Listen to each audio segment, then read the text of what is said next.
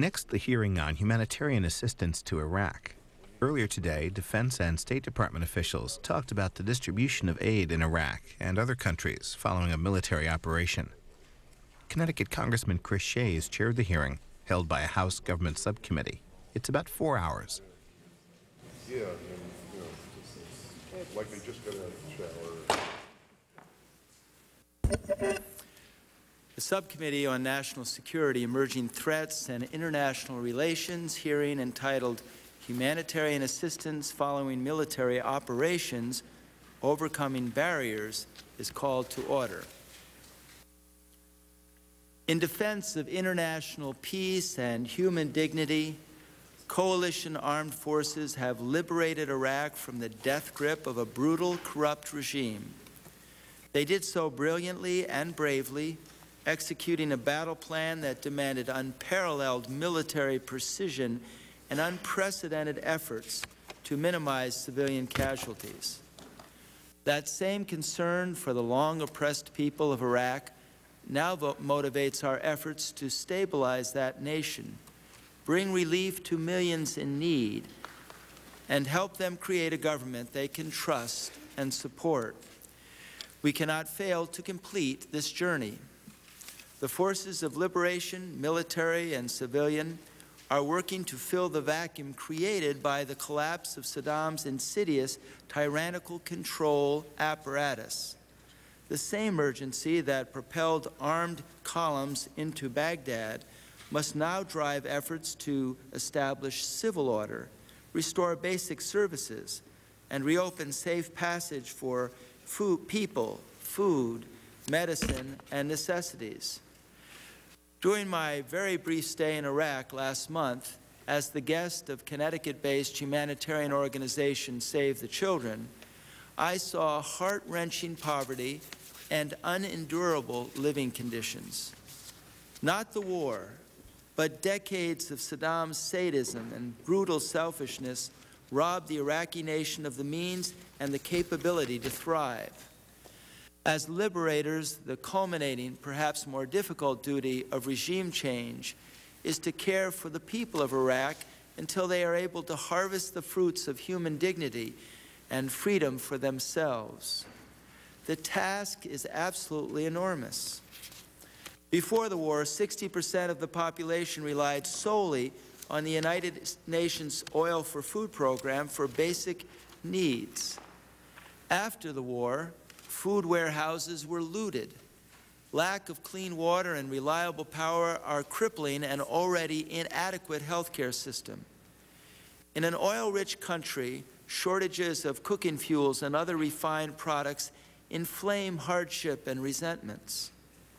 We cannot and should not expect to meet the challenge alone. International aid programs and non-government organizations referred to as NGOs have the most experience accessing humanitarian needs and getting essential supplies through logistic and political barriers. NGO staff are willing to take risks, but they cannot yet operate fully or freely in an unsettled security environment that threatens the physical safety and political neutrality of humanitarian workers. The transition from combat to police operations has not been as rapid or smooth as planned. Hard lessons learned in Bosnia, Kosovo, Somalia, Haiti, and Afghanistan on the need to quell emergent lawlessness seems to have fallen out of the battle plan during the dash to Baghdad. The military mechanics of basic security and free-flowing humanitarian assistance need to be brought forward quickly before vicious thugs and radical mullahs can occupy the moral high ground so nobly gained in battle.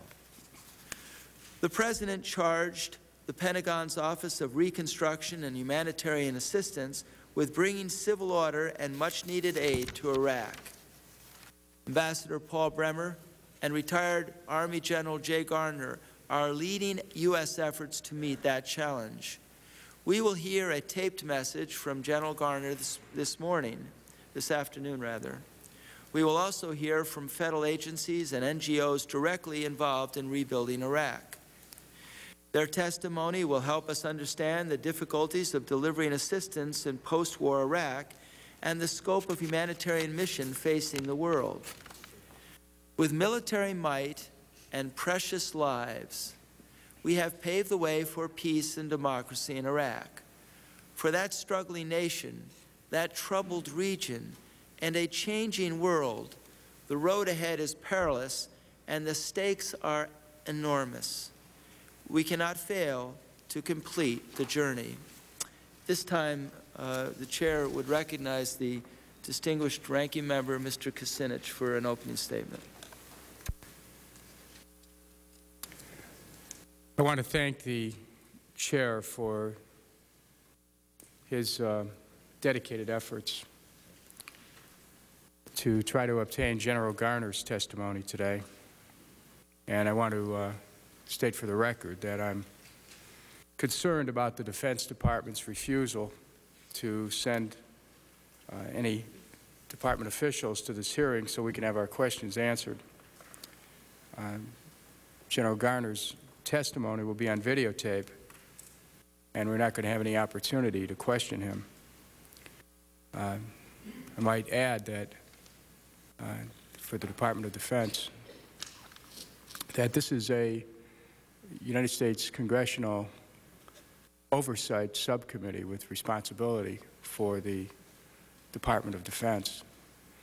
In my view, a videotape testimony is not acceptable. This is not Emerald City, folks, and General Garner is not the Wizard of Oz. I mean, we have an obligation to get answers to our questions. And it's also a great concern because the International Relations Committee is holding a hearing on Thursday in which the General will testify and is sending the Department's Undersecretary for Policy as an in-person representative. I also want to say that I'm disappointed in the administration's approach to the security situation in Iraq. Based on all evidence, it appears the administration is more concerned about the security of oil reserves than of the Iraqi people, or even its weapons of mass, or even the supposed weapons of mass destruction. Let me tell you why. First, the administration did not begin preparations for Iraqi reconstruction until early 2003. Although AID's secret and exclusive contracting process has been criticized elsewhere, the bottom line is that the White House did not tell them to start preparing for the war's aftermath until 2003. In contrast, the administration began preparing to secure Iraqi oil fields months earlier. The Army asked Halliburton back in November to develop a contingency plan for extinguishing oil well fires, repairing damage, and continuing operations. This begs the question, why wasn't the same level of preparation given to humanitarian relief? With respect to weapons of mass destruction, during the first days of occupation in Baghdad, the military rushed to secure a single government agency, the oil ministry. They did not secure hospitals, electrical grids, or water facilities. As the military rushed by these facilities, and rushed by, I might add, the Iraqi National Museum, it also bypassed Iraq's nuclear headquarters and a nuclear research facility. These are known nuclear sites that the IAEA has inspected dozens of times, and that contained sealed containers of nuclear material. U.S. forces left them unguarded for weeks, while hundreds of people looted them. In a series of investigative articles on these lootings, the Washington Post reports that, inexplicably, these facilities are still not secure. As a result, the military says it is now impossible to determine whether nuclear material was stolen. I would like to submit these articles, Mr. Chairman, for the record. If this is the administration's record for securing materials that are highly questionable,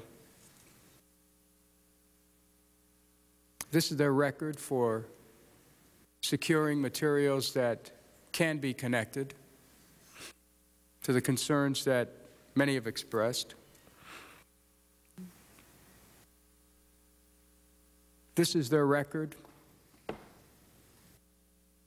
We need to reflect on the whole reason why this administration went to war against Iraq. And one can only imagine the state of security for humanitarian relief efforts. Mr. Chairman, before the war, the Army's Chief of Staff, General Shinseki, testified before the Senate Armed Services Committee. When asked how many troops were necessary to secure Iraq after the war, he said several 100,000. But superiors in the administration refused to listen. 2 days after the general testified, the administration sent Deputy Defense Secretary Wolfowitz to publicly rebuke him, saying his estimate was way off the mark. The administration has now reduced the number of troops in Iraq to fewer than 150,000. As a result, this weekend, General David McKiernan, the commander of ground force in Iraq, made a frank and disturbing comment. He said, quote, "Ask yourself if you could secure all of California with 150,000 troops." The answer is no. This individual is the commander of the U.S. ground forces. But again, in spite of this dire situation, the administration plans to reduce the number of troops by tens of thousands more over the coming months. What is most troubling about these actions is that they're taking place while the administration is excluding the international community from assisting with security and other critical functions. Dr. Blix and Dr. El-Baradei, for example, have both offered to dispatch trained international weapons inspectors to assess the looted nuclear facilities and to help search for those elusive weapons of mass destruction. But their offers have been rebuffed. On January 14th, only 6 weeks after UN inspectors began their search for such weapons, the President denounced the UN inspection process for taking too long. Yet today, almost 2 months after the start of the war, and without the obstacles of the Hussein regime, the administration still has not found such weapons. It is a misconception to assume that the U.S. forces are the most effective to administer a post-Saddam Iraq. Certainly, Iraqis are happy to be rid of Hussein, but many Iraqis blame their current humanitarian crisis on a decade of U.S. support for economic sanctions. Certainly, they're pleased to be free of a tyrant, but they're extremely skeptical of a reconstruction effort by a single occupying nation, and especially by that nation's military force. Mr. Chairman, we know the factions inside and outside Iraq are trying to exploit this anti-American sentiment to their advantage. The Washington Post reported that in the city of Najaf, for example, Shiite leaders are denouncing the U.S. military occupation. As a result, U.S. troops are not patrolling or providing security there. At least in this portion of Iraq, it appears, U.S. troops are not being used to support security efforts, and unilateral actions by the administration can only serve to further inflame these factions. Without the inherent legitimacy and expertise of the international community, the administration may end up creating a larger problem than it hoped to solve. Mr. Chairman, last week the President landed aboard the USS Lincoln and proclaimed victory in Iraq. He spoke in front of a large banner that read, "Mission accomplished." Clearly, this mission is nowhere near finished. And I'm concerned that the administration's cavalier attitude will end up costing this country more than we know. Thank you, Mr. Chairman. I thank the gentleman. Mr. Janklow. Governor. Mr. Chairman, thank you very much, and I'll be extremely brief with my comments. I really appreciate, Mr. Chairman, you setting up this meeting for today. At this point in time, there can't be anything more appropriate than to look at the question of humanitarian assistance following the military operation, overcoming barriers. I'm not as smart as a lot of other people that have all the answers to these types of things. My understanding is we just came through a war. In this war, all kinds of different things happen. Very little goes according to actual plan. A perfect example of the kinds of misinformation you can get in a war is you can read stories in very credible newspapers that talk about 100,000 objects plus disappearing from a museum, and then you can find out in reality it may be a couple hundred objects that have disappeared from a museum. These kinds of misinformation happen during war. As a matter of fact, I'm pleased, Mr. Chairman, that the testimony before this committee is under oath.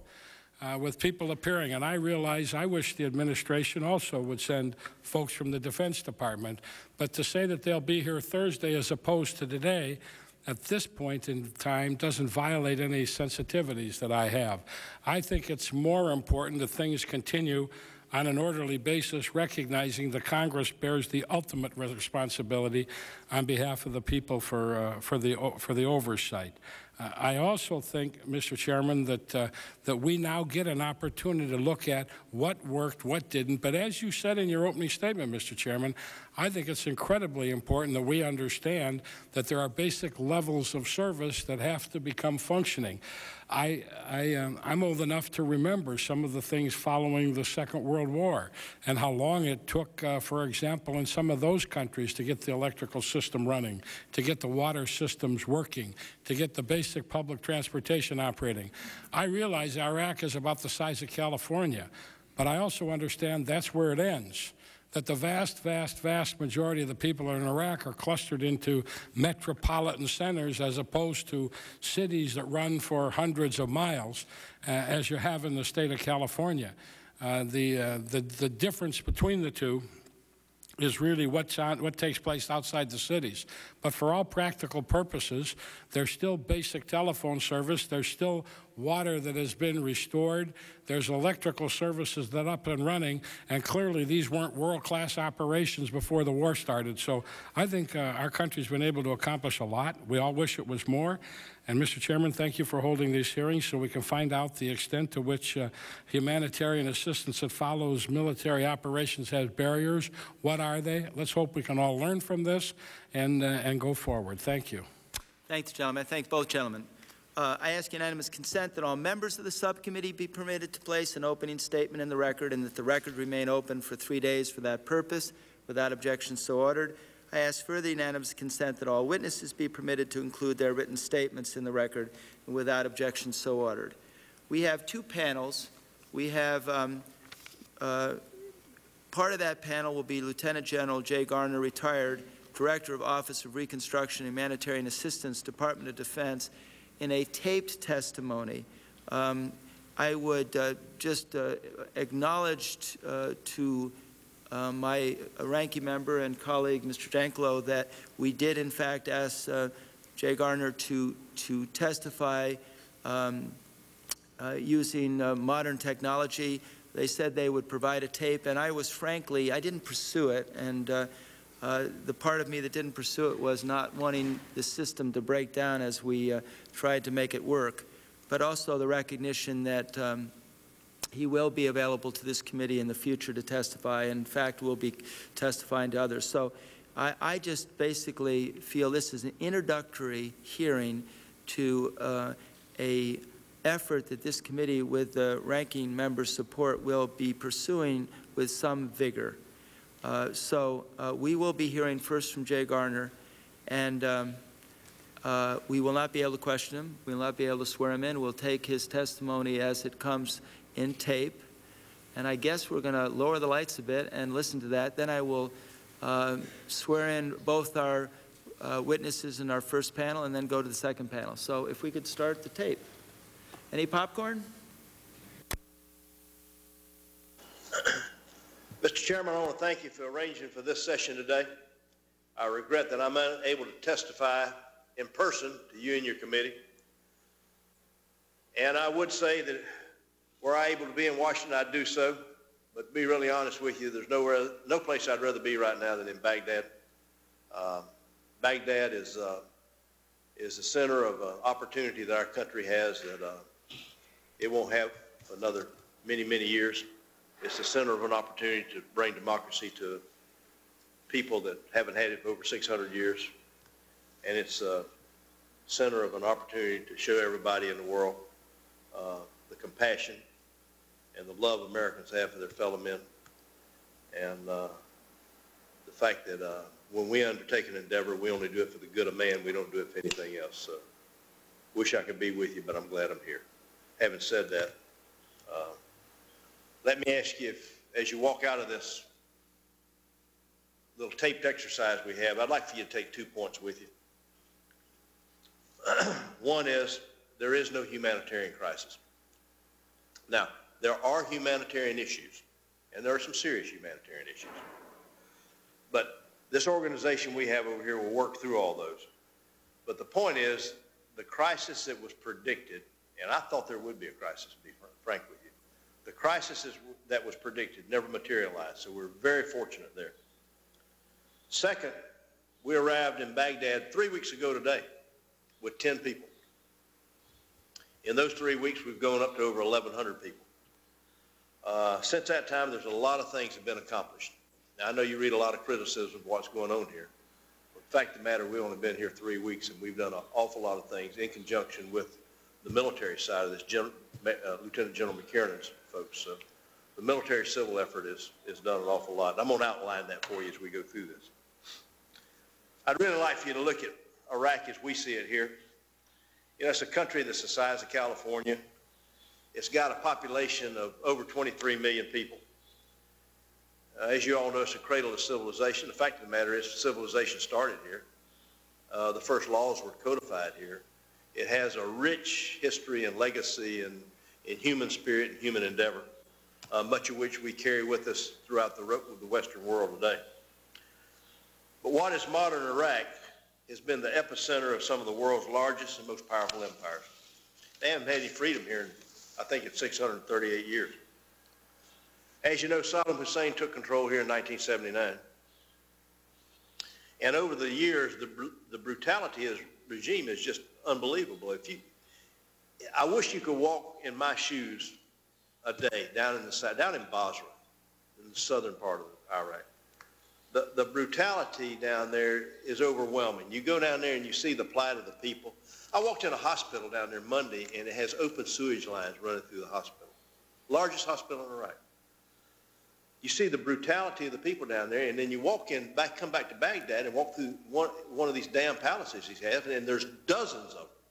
And it's just enormous wealth went into them. And you can't imagine how a human being can run his life that way, much less try to govern people that way. It's the most horrible thing you've ever seen. And I've been in some bad places in my life, but this is, the totality of the regime here is just sickening. Iraq has gone through 3 wars under Saddam Hussein. It's gone through two rebellions, one in the north, one in the south. And then it's gone through the cruelty of the regime. Not only the torturing he put people through and the deaths that he put people through, but the fact that he manipulated the regime by using things like public services, turn off the health, turn off the water, turn off the electricity, that type of thing. So that the brutality and the horrors here are just really unbelievable. What we have here, we're going to turn all that around, and we're already turning all that around. And you'd be proud of the people that the nation sent over here to do that. Let me give you some data points of Iraq just before the war started. Just before the war, only 60% of the people in Iraq had access to safe drinking water, to potable water. Now, down in Basra, the place I was just talking about, which is the largest southern city, 10 of Basra's 21 potable water treatment facilities didn't work. They didn't work at all. So half of their ability to have potable water never worked, and they didn't have enough facilities to give potable water to all the people to begin with. 70% of the sewage treatment plants were in urgent need of repair. I mean, open raw sewage. There was over 500,000 metric tons of raw sewage dumped into the Tigris and Euphrates River daily. Now, as you know, the bulk of the people live along the Fertile Crescent of the Tigris and the Euphrates. And so they used the Tigris and Euphrates as their source of water, but yet it was nothing but a carrier of raw sewage. Before the war, 70% of the children in Iraq suffered from malnutrition.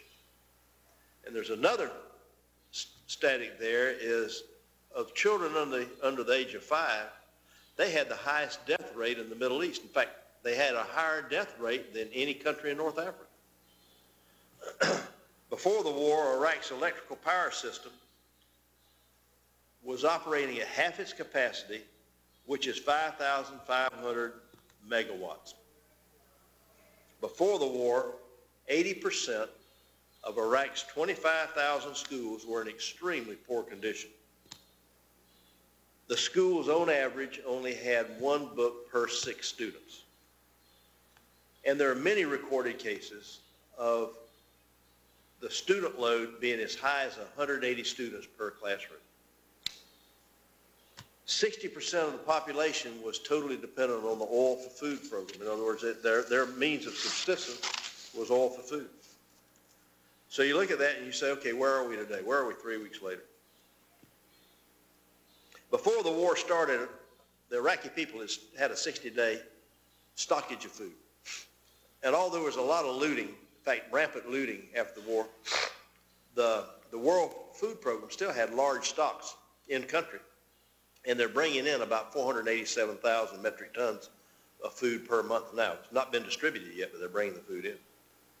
The rations for June that would have been distributed under the Oil for Food Program are already on their way to Iraq. Now, the distribution of this food now is going to be a challenge. Here's the problem, is after the war, the whole food distribution program involved thousands and thousands of agents to do that. And after the war, many of the agents, in many places, agents disappeared. They were Baathists or something else, and they disappeared. In many of the places, the trucks that did the distribution disappeared, were sold, stolen, etc. So the distribution system is still prevalent in Iraq, but it has big missing gaps. So what we're going to do in the next 30 days is we're going to distribute food. They're in a food crisis, but there is a distribution. There could be a distribution crisis. So we're going to flesh this out over about the next 3 weeks and find out where the seams are, where the gaps are, where the voids are, and we'll fill all those in. We're working with the World Food Program Manager and the UN and other people to do this. In both the North and the South today, many of the Iraqi people have more electric service today than they've had the past 12 years. In fact, in the town of Basra, they have electricity 24 hours a day for the first time ever. Now, only in Baghdad are we really suffering, have a major suffering from electric shortages, which are below pre-conflict levels. The reason for that is we've got all the grids repaired in Baghdad, but half of Baghdad's capacity came from the north and the south. And what's been broken is the 400 kV line, 400 kilovolt line. And we just got in our host of Bechtel engineers that are specialists in 400 kV power grids. And we married them up with the Iraqi engineers, who, by the way, are very skillful. The Iraqis are very, very good technocrats. Our prediction right now is that the 400 kV lines will be repaired and be back where they can generate and transmit electricity within the next 2 to 3 weeks. Hopefully 2, but we think certainly about 3. There's been no major disease outbreak in the country. However, there are a few reported cases of cholera in the south. They're being contained. Although many of Iraq's hospitals are up and running, the water supply and the electrical power of the hospitals is sporadic. And the national medical supply system is not functioning. Now, let me tell you the problem with the whole distribution system in Iraq, and it comes down to communications. In order to wage the war effectively, the coalition took down all of the communication structures. They should have done that, saved lives doing that, made the war go faster, and contributed to the victory. It was instrumental in the victory. But now we're living with that. And the problem we have now, there's no communications anywhere in Iraq. If you're sitting in a bank and you want to talk across the street, you need to get out and walk outside the bank, walk across the street to do your talking because there's no phone service. And so there's no way that there can be any dialogue or any communication throughout Iraq. And as you know, it's a top-down society. And so everything emanates from the ministries in Baghdad. And they push all information, everything, down to the provinces, from the provinces down to the municipalities down to towns. So that's missing. So everything that we're putting in place now is a manual system, and it's incredibly difficult to do that. And we're doing it, and the people are doing it. The military is really doing all the heavy lifting in that for us. But it's a slow, ponderous system, and it's not going to get better until we get communications. Now, in about 3 weeks, we'll have a cell phone service in Baghdad, but Baghdad only. We were not funded to do communications. We're going to move some money, and we're going to put the backbone system in, and we should be able to do that within a couple of months, which will allow communications from Baghdad down to each of the 17 provinces. But beyond that, we won't have communications until we do some really major reconstruction work. And we're trying to figure out what that costs now, and I don't know what that would cost. However, if you get the oil sanctions lifted and we start pumping oil and we start selling oil, putting in a trust fund for Iraqi people, it can be used for things like that. So the glass is half full. We just got to keep filling it up. We're working toward the vital improvement of a security environment. Everything emanates around security, especially in Baghdad. Security's not good in Baghdad for a variety of reasons. And the soldiers are doing the best they can. They are out doing some patrolling. They have an awful lot of static sites that they're having to guard. Around the Baghdad area, the coalition forces are having to guard over 250 static sites. And that reduces the amount of troops they have to do foot patrolling. So that's a problem. What we're doing is we're bringing back the police force. To date, we've gotten back a little over half of the police force. I think by the end of this week, we'll have probably 6,000 or 7,000 out of what was originally about 10,000. They'll slowly come back. We're putting them through a little training program with the military, and then they will begin doing two things. Excuse me. They'll start guarding static sites, and they will also begin doing foot patrolling with the military. And that's going to go on a long time. But we're going to have to completely retrain the Iraqi police force. It wasn't a good police force. It was a corrupt police force. They didn't make much money. They went into corruption to supplement themselves. They never had much professional training. So we'll get them back on. We'll give them a basic amount of training. We'll start them patrolling with our people. We'll have them pick up a lot of the static sites, which will release our troops to do more foot patrolling. And over time, we'll retrain them, and we'll be able to then begin releasing the troop requirements that we have. The next 4 weeks, I've got a series of priorities, and I'll go over those with you just before we end this testimony. But one of the first, most important things we have to do is to get money in the hands of the people. They haven't been paid since March. Some were paid in March. Many weren't because of the war. So there's a fair amount of people that haven't been paid since the beginning of February. And what I'm talking about here is public servants. The public servants, the police, pensioners, that type of people. What we did is we didn't know who the public servants were. We didn't know who the police were. We didn't know who the pensioners were when we began doing our planning back in Washington and in Kuwait. So we made the decision to initially put out an emergency payment of $20.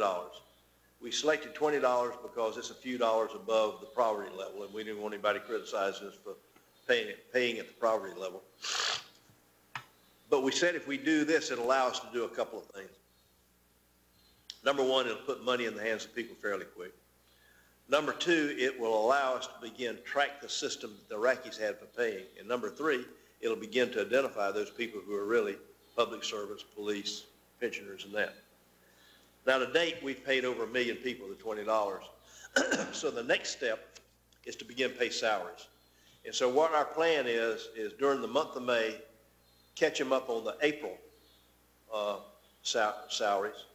Then as we begin the 1st of June, catch them up on the May salary, and by the end of June, catch them up on the June salary. And they typically paid between the end of the month, between the middle of the month and the end of the month. So we will be caught up by the end of June. This will infuse a lot of money back into the hands of people, and we need to do that because, like I said, they haven't been paid, many of them since February, and the rest they haven't been paid since March. Now, the problem with this, again, is communications, because what we're going to have to do is we got an idea how many, we know how many people there are out there. So we got to take the money from the central bank in Baghdad, pay everybody in Baghdad out of that, take the rest of the money and move it out to the 17 provinces. There's no communications there, so we're going to have to issue Thariah telephones, which can't be used when you're inside. So we issue Thariah telephones, tell them what time of day to walk outside, what time they're going to take the telephone calls. In some cases, they'll be using military communications. We have to move the money simultaneously, get it to the provinces, move it under guard, keep it under guard till it's all paid out, and then from the province down, to a large degree, it's going to be word of mouth. Now, we'll put this out over TV, we'll put it out over the radio, that type of thing. But we don't have the ability to push the money down to the banks that are below the provinces. So it'll be a manual system of people coming up the province and getting paid. So it'll take a while. Once we put the money down there, we'll have to keep it secured under guard and people there to pay it until we paid it out. So this may be a rolling pay period once we start it in about a week and a half from now, actually till the end of June. And we'll keep you informed on that. We're working hard with the World Food Program to buy both the northern crops and the southern crops. Actually, you buy the southern crops first. They harvest first. And beginning now, they're already harvesting in the south. And that rolls all the way up to the north and finishes the harvesting in July. So we're going to buy we're either going to, if they don't buy the crops, we're going to buy it. If we buy it, we'll buy it out of the frozen assets. What I didn't tell you earlier is all of the pay comes from the frozen assets. None of that is from appropriated money. And if we buy if we have to buy the wheat and the barley and that type of thing, we'll buy that out of frozen assets also. And we'll begin buying the crops this month, in the month of May. Now, what that's going to do, paying salaries and then buying the agricultural crops will infuse a lot of money in the system and bring the economy back. There is there is a chance of some inflation in that, but right now things are so drastic that we do have to get money in the hands of people. We're going to do that. We're working hard to have the national grid operational by the end of May, like I spoke to before. But once we do that, that will substantially improve the power all over the country. But that's not the end of the story. The problem is with summer coming, and quite frankly, it's already here, but it gets hotter and hotter every day. And the hotter it gets, the greater demand there is on the electrical system because of air conditioners, just like it is in our country. So even though we bring things back to full capacity, we won't have enough to run the whole country at one time, so we'll have to manage the distribution of electricity. And they've always done that before. But I think once we get everything repaired by the end of this month, we'll have a greater capacity, and I think we're a little bit better managers, so it'll be a little better. It won't be any worse than it was before, and hopefully it'll be a little better than it was before. The one thing I'll say about the Iraqi people, though, they are highly educated, and their technocrats are extremely skillful. Their doctors are very good. Their engineers are very good. Their law people are very good. Their administrators are very good. So it's a glass half full activity. Once we get all the dots connected, I think this thing will go pretty good. It's also a country, that has the wealth of oil with it. And as the president said, the prime minister said, the oil of Iraq is for the people of Iraq. And we continually make that point with them. And I think what will be very demonstratable to them is once the sanctions are removed and we begin selling oil for them, that we put that in some sort of reserve for the Iraqi people where we can begin to spend that money visibly for them and only for them. That's an important thing. Getting rid of the sanctions and then showing the Iraqi people and the world there's no design from our country or members of the coalition on oil.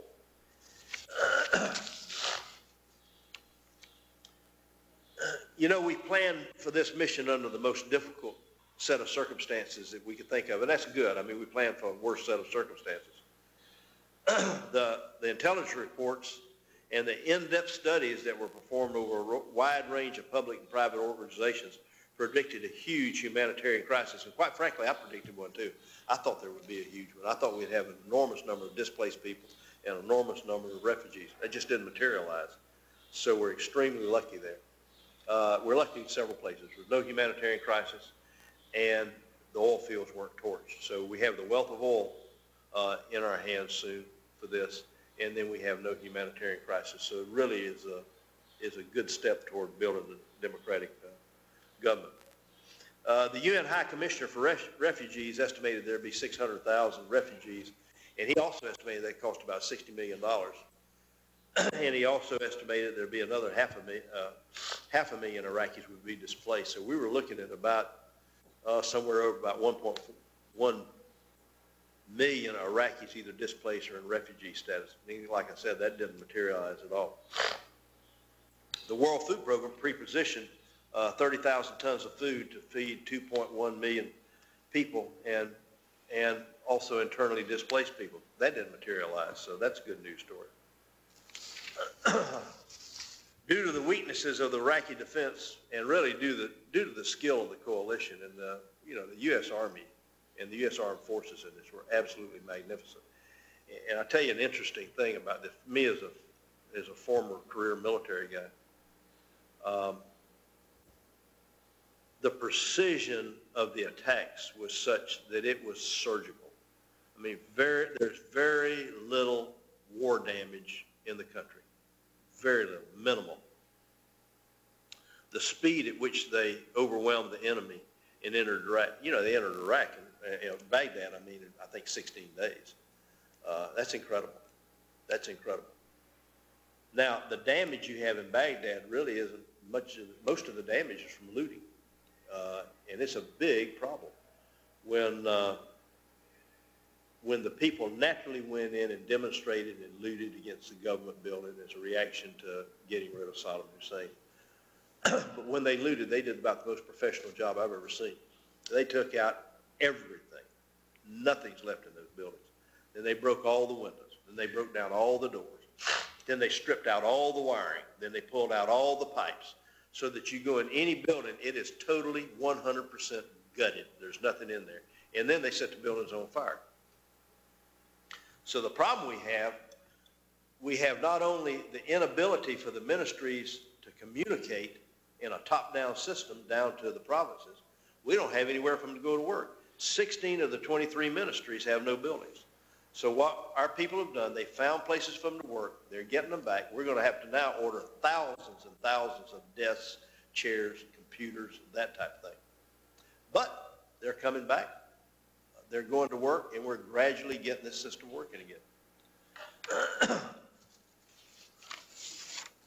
Among the group here in Baghdad with me are a number of people who have done this sort of thing before. None of this is easy. This is all hard stuff.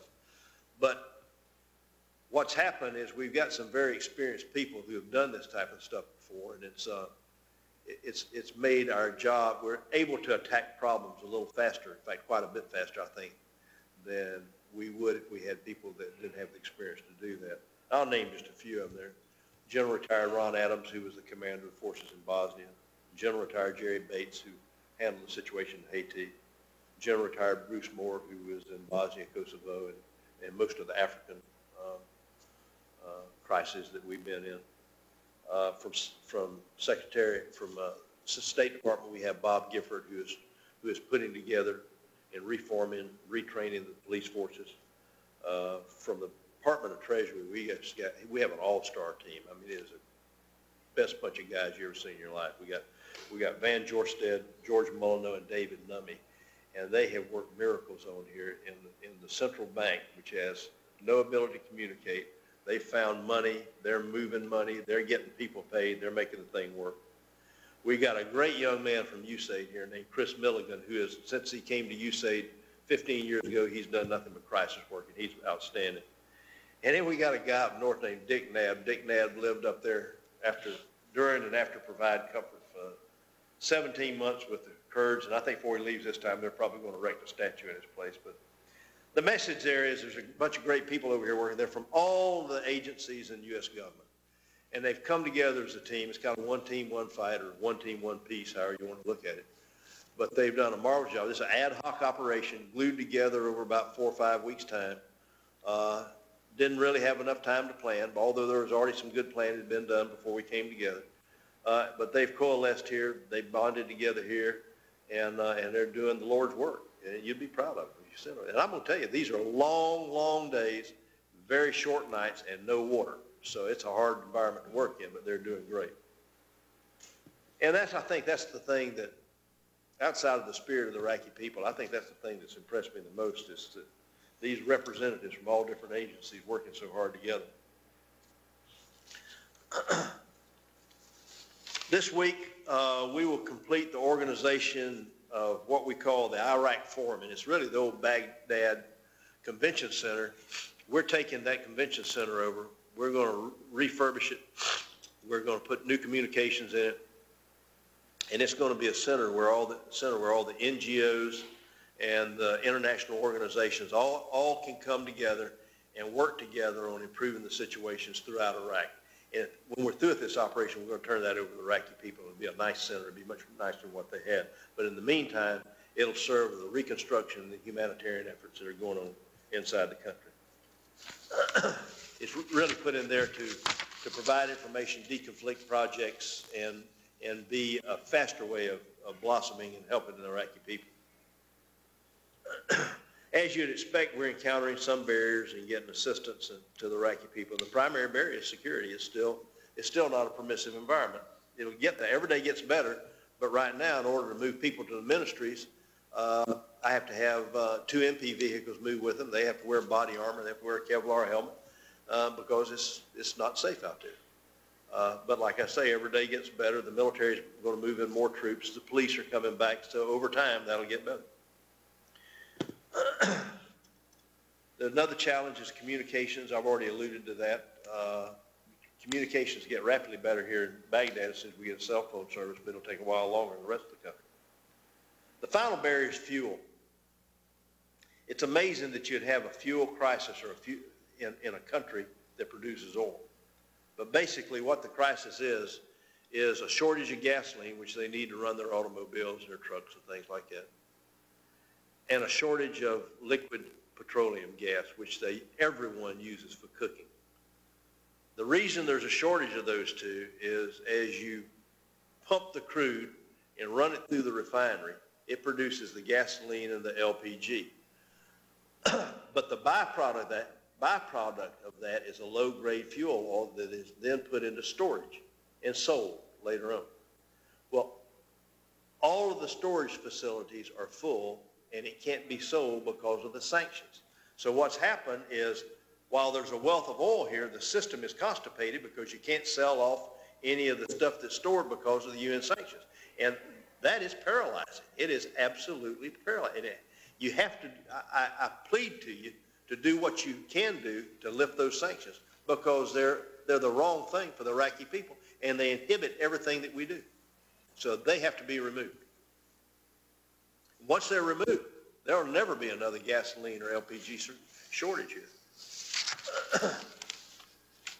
Mr. Chairman, what I want to do is take just a moment here, and I want to briefly go over for you 11 tasks that we think have to be accomplished, need to be accomplished by the 15th of June, give or take 4 or 5 days. The reason for that, I think the next 30 to 40 days is probably the critical period now in this operation. If we get through the next 30 or 40 days, if we make headway on a lot of major things, we will put ourselves in a marvelous up-ramp where things will begin happening. If we don't do that, we're on a negative ramp, I believe. So what we've done is we've formed a civilian military team for each of these tasks. I'm going to talk, a big team. For each of these tasks I'm going to talk to you about.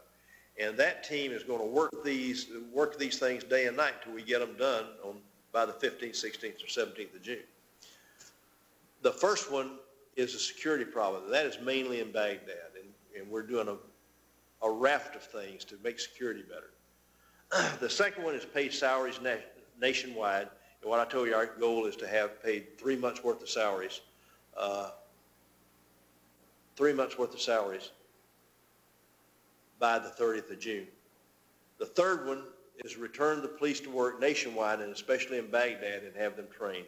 That's minimum training, but have them trained enough where they can get out and patrol. Return the ministries to a functional level. In other words, have them all back and have them beginning to work. Restore the basic services in Baghdad. Baghdad was the center of gravity for the war, and I'm going to tell you, it's the center of gravity for putting this country back together again also. Prevent a fuel crisis. You can help on that because we can get those sanctions lifted. Purchase the crops north and south. That puts money back in the hands of people along with paying salary.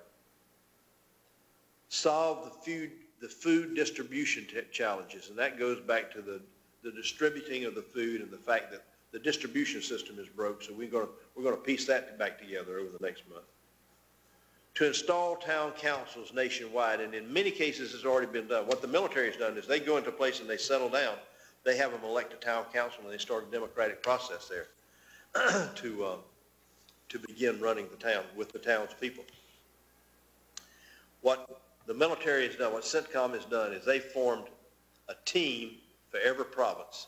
There's Baghdad and then 17 provinces in the country here. So they've formed 18 teams. They call these government support teams. They range from anywhere from 20 to 30 people on them, and they're really in there to go in and support the government and make the government run. At the same time, under the USAID contract, we have a team of 12 to 15 people going into the same locations, and they do local government, and they help in local government. So we're putting those two teams together. What we'll add to that team is other things that needs to happen in those provinces. In other words, an engineer team or a major construction team, that type of thing. So in each province now, by the end of June, you will have a structure in there with the Army colonel or a senior civilian running it. They'll have anywhere from 35 to 60 or 70 people in it, and they'll be working on all the things we need to do in there from a reconstruction standpoint, from a humanitarian standpoint, and most importantly, from a governmental standpoint. And then the last one is to prevent an outbreak of cholera and dysentery. And like I told you, we've got 17 reported cases of cholera, but they're all contained. So thus far, we've been good at that. But cholera and dysentery boil down to sanitation and water. And we started a massive garbage collection program here in Baghdad, in fact, throughout the country. Interesting thing there is the Kurds came to me last week, and they want to take the garbage collection people from major Kurdish cities one at a time and move them into Baghdad and clean up a piece of Baghdad and then go back to their city. And it's Mr. Talabani is the one that brought that to me, and he said he and Mr. Barzani, the two Kurdish leaders, he said they want to do that because they want the Kurdish people to be proud of their capital. So I thought that was pretty good. And that's a good start for the beginning of some cohesion in what has always been a fractious and troubled country. Mr. Chairman, I'd like to reiterate to you and your committee that for the short time we've been here, the people that you sent here have achieved a lot.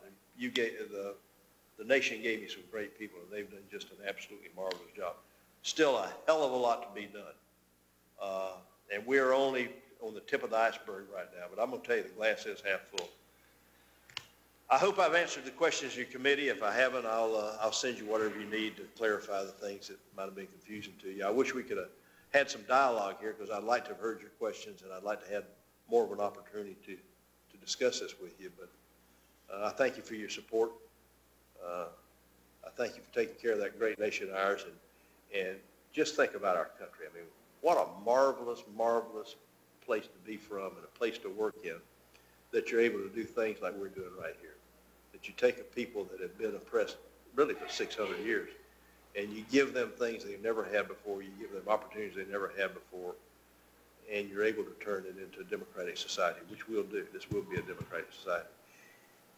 And what we're doing here, the success we have here, will, I predict to you, it will change the whole Middle East. And if we fail here, it'll change the whole Middle East in a way we don't want to see it happen. So with the people we have here, with your help, we'll get this job done. God bless you. Thank you very much. We thank General Gardner's participation. When I was in Iraq, he was very generous with his time, and I think he was very generous in his very long statement, but that doesn't get around the fact that we aren't able to question him, and Congress will be able to, I guess, later this week. Is that right? I'd like to thank Mr. Ruppersberger for being here. And Mr. Tierney, we haven't yet sworn in our first panel, and so if you had any opening statement or any comment, I'd be happy to recognize you. Yes, Not this time. Let me announce that Mr. Richard Green, Principal Deputy Assistant, Bureau of Population, Refugee, and Migration, Department of State, and Mr. William J. Garvelink, Senior Deputy Assistant Administrator, Bureau of Democracy, Conflict, and Humanitarian Assistance, U.S. Agency for International Development, under the auspices of the State Department as well, are here. And at this time, gentlemen, if you'd rise, we'll swear you in, and then we'll take your testimony. You raise your right hand, please. Do you solemnly swear or affirm that the testimony you will give before this subcommittee will be the truth, the whole truth, and nothing but the truth? Note for the record, both our witnesses have responded in the affirmative. And Mr. Green, we'll start with you. I think you realize your statement will not be as long as the previous one on video. Yes, sir. But we're very eager to hear your testimony, and thank you both for participating. Mr. Green. Thank you, Mr. Chairman, and I'll summarize my record statement. Mr. Chairman and members of the committee, I appreciate the opportunity to discuss humanitarian assistance following military operations. Providing effective humanitarian assistance is critical in establishing stability in post-conflict situations. I'm just going to have you move the mic a little closer. Even though we're hearing you, just a little closer would help. And is in keeping with America's core values. In Iraq, we're dealing with major humanitarian challenges every single day, and our context, as emphasized by General Garner, is that there were significant infrastructure problems pre-conflict, that so far General Garner has only been there for 3 weeks. It's only been 12 days since President Bush declared the end to major combat operations in Iraq, and that we're making dogged progress every single day. Our approach to Iraq incorporates many lessons from previous post-conflict assistance efforts, and it includes the following elements. First, civil-military cooperation and coordination is absolutely essential. From the first stages of planning and assessment to the through initial delivery of assistance to the eventual handover to nationally led institutions. We do everything we can to ensure that military plans take into account vulnerable non-combatants and the humanitarian infrastructure so that there is minimal damage to both. For Iraq, the multi-agency humanitarian planning team and numerous exchanges between senior state and DoD officials underscored the importance of incorporating effective humanitarian response into our overall Iraq campaign efforts. The civil-military exchange continues on a daily basis on a whole range of humanitarian assistance issues in both Iraq and Afghanistan. Second, our approach relies on the expertise of the main providers of humanitarian assistance worldwide, which are humanitarian agencies and other international and non-governmental organizations. They have the technical expertise and experience to assess the needs of refugees and internally displaced persons across the sectors of protection, food, water, sanitation, health, shelter, and education. Third, the prompt and effective delivery of humanitarian assistance depends upon a permissive security environment where adequate security and public safety measures are in place. Clearly, the most pressing concern of humanitarian agencies in parts of Iraq and Afghanistan is the absence of a permissive security environment. Again, a point emphasized by General Garner. Fourth, our approach reflects a clear linkage between the establishment of effective coordination mechanisms among the humanitarian agencies operating on the ground and how well assistance programs actually work. In Afghanistan, for example, the Afghans and the international community developed a new mechanism for coordinating humanitarian and reconstruction assistance efforts. This initiative, called Program Secretariat Structure, twinned UN agencies with counterpart Afghan government ministries, and perhaps just as importantly, provided an overall framework for NGOs to help plug into. Our emphasis on effective coordination mechanisms is also why we strongly supported and urged the recent re-entry to Baghdad of the UN's humanitarian coordinator for Iraq and other UN international staff to join the almost 4,000 UN national staff who remained in Iraq during the recent conflict.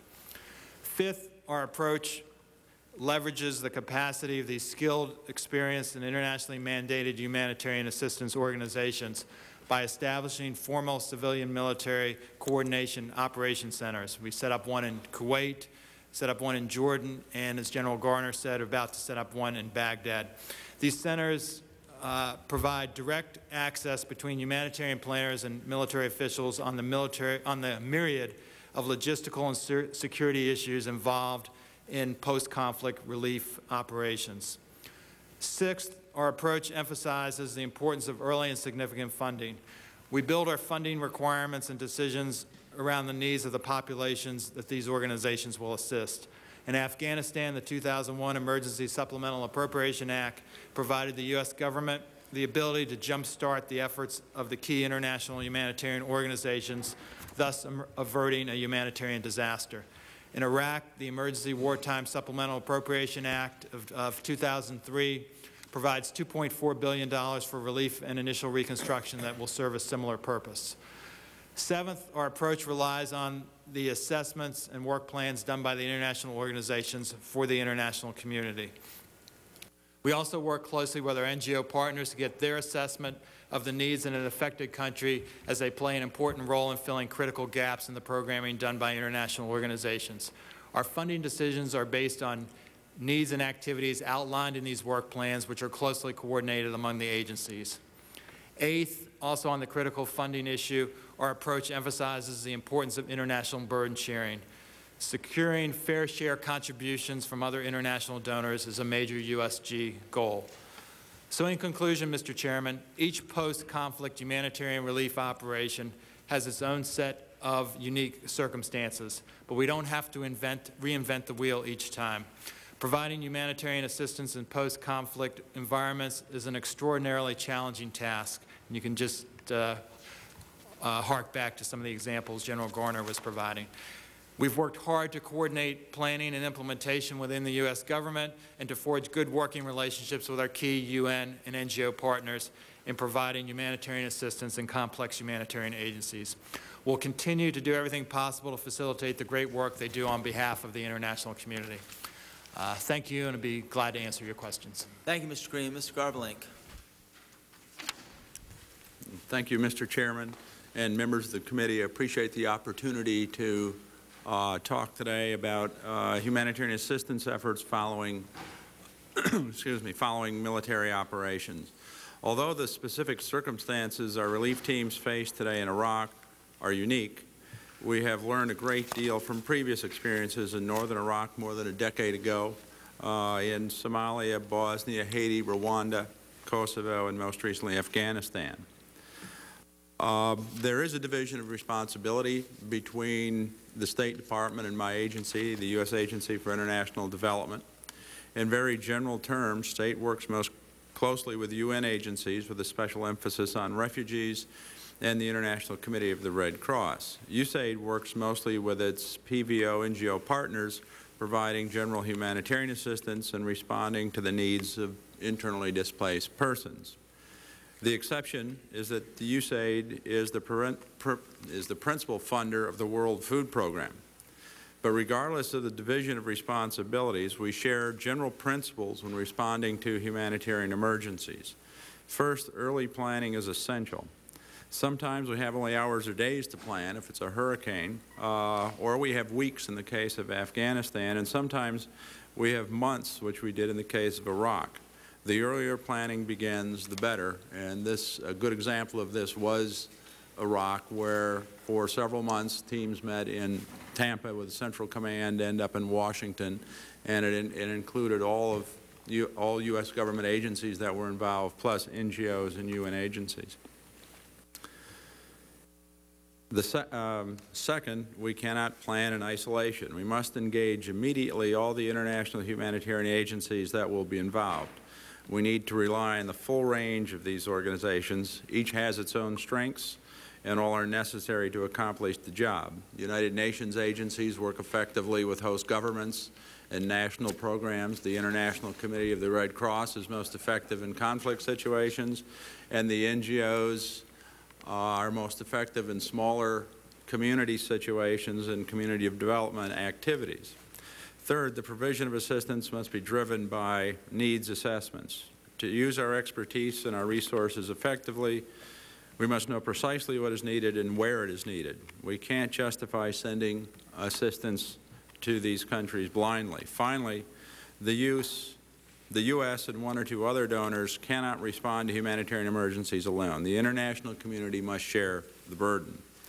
When humanitarian assistance follows military operations, these principles become even more important. The military plays several critical roles in these kind of relief operations. The military becomes an enabler for the humanitarian community. The military often provides the initial assistance in unstable environments. It does some of the initial assessments, and the military facilitates the entry or return of humanitarian organizations.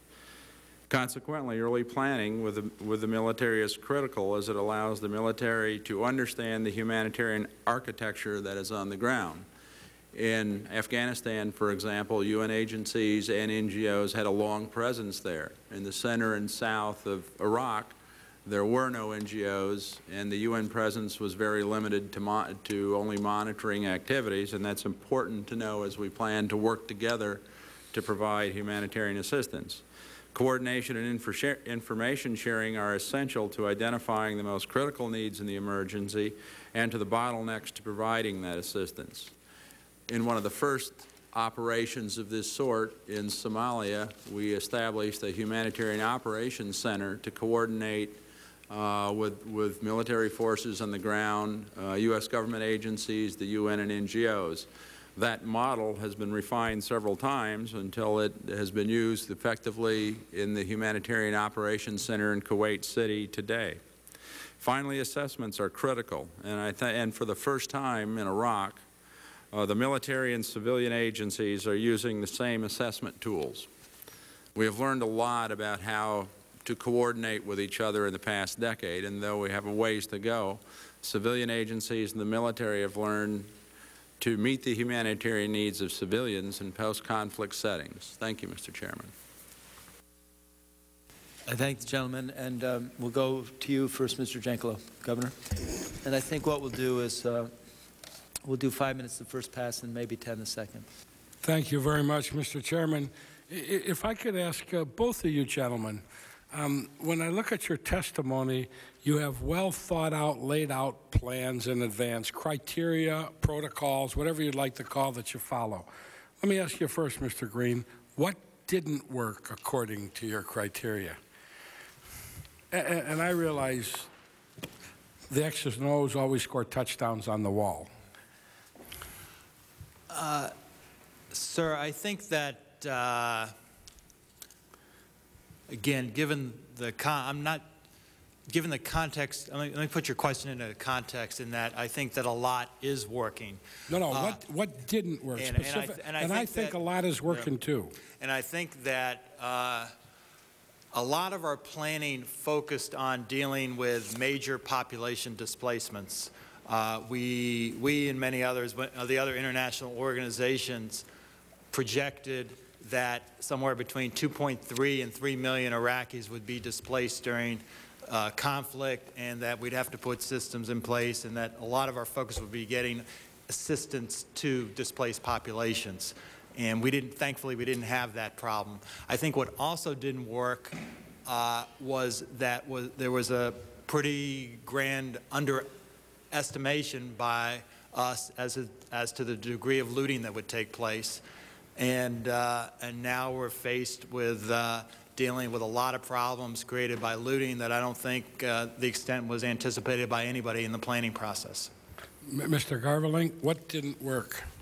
Well, again, I would characterize it a little bit more like Rich Green, and I think we didn't anticipate some of the things that happened. Again, as Rich said, the population movements didn't happen. The intensity of the humanitarian crisis has not occurred. I think what we did not anticipate to the extent that is out there now is some of the water and sanitation problems and the importance of electricity to maintaining of reliable electricity for running hospitals and health clinics. I don't think we focused on those sorts of things. We were focused on population movements and refugees. Let me ask you if I could, and I'll start with you, Mr. Green. Are the international, or you, Mr. Garvelink, either one of you, are the international organizations in place? I realize about 4,000 UN workers stayed there. We keep hearing conflicting reports. Is the UN there at work or isn't it? The UN is coming back into Iraq. Does that mean they're not at work now? They're coming back to work? They are at work now, but not at full capacity. At the end of this week, there'll be about something like 200 international staff, and they're starting to come back in. This is where we tie back to security considerations, where security considerations are impacting their ability to get out in the country and provide assistance efforts. Let me, if I can, and I'm trying to be very pointed, we'd like to know what are the barriers. I mean, as both of you say in your testimony, whether it was Bosnia, whether it was Kosovo, whether it was Afghanistan, every operation, you learn, every crisis, every incident, you learn something. What is it that we're going to learn from this one? At this point in time, and I realize it's not over, we're looking at barriers. What barriers are there to overcome you didn't plan for other than the security barrier? In my view, that is the single most important barrier. What's number two?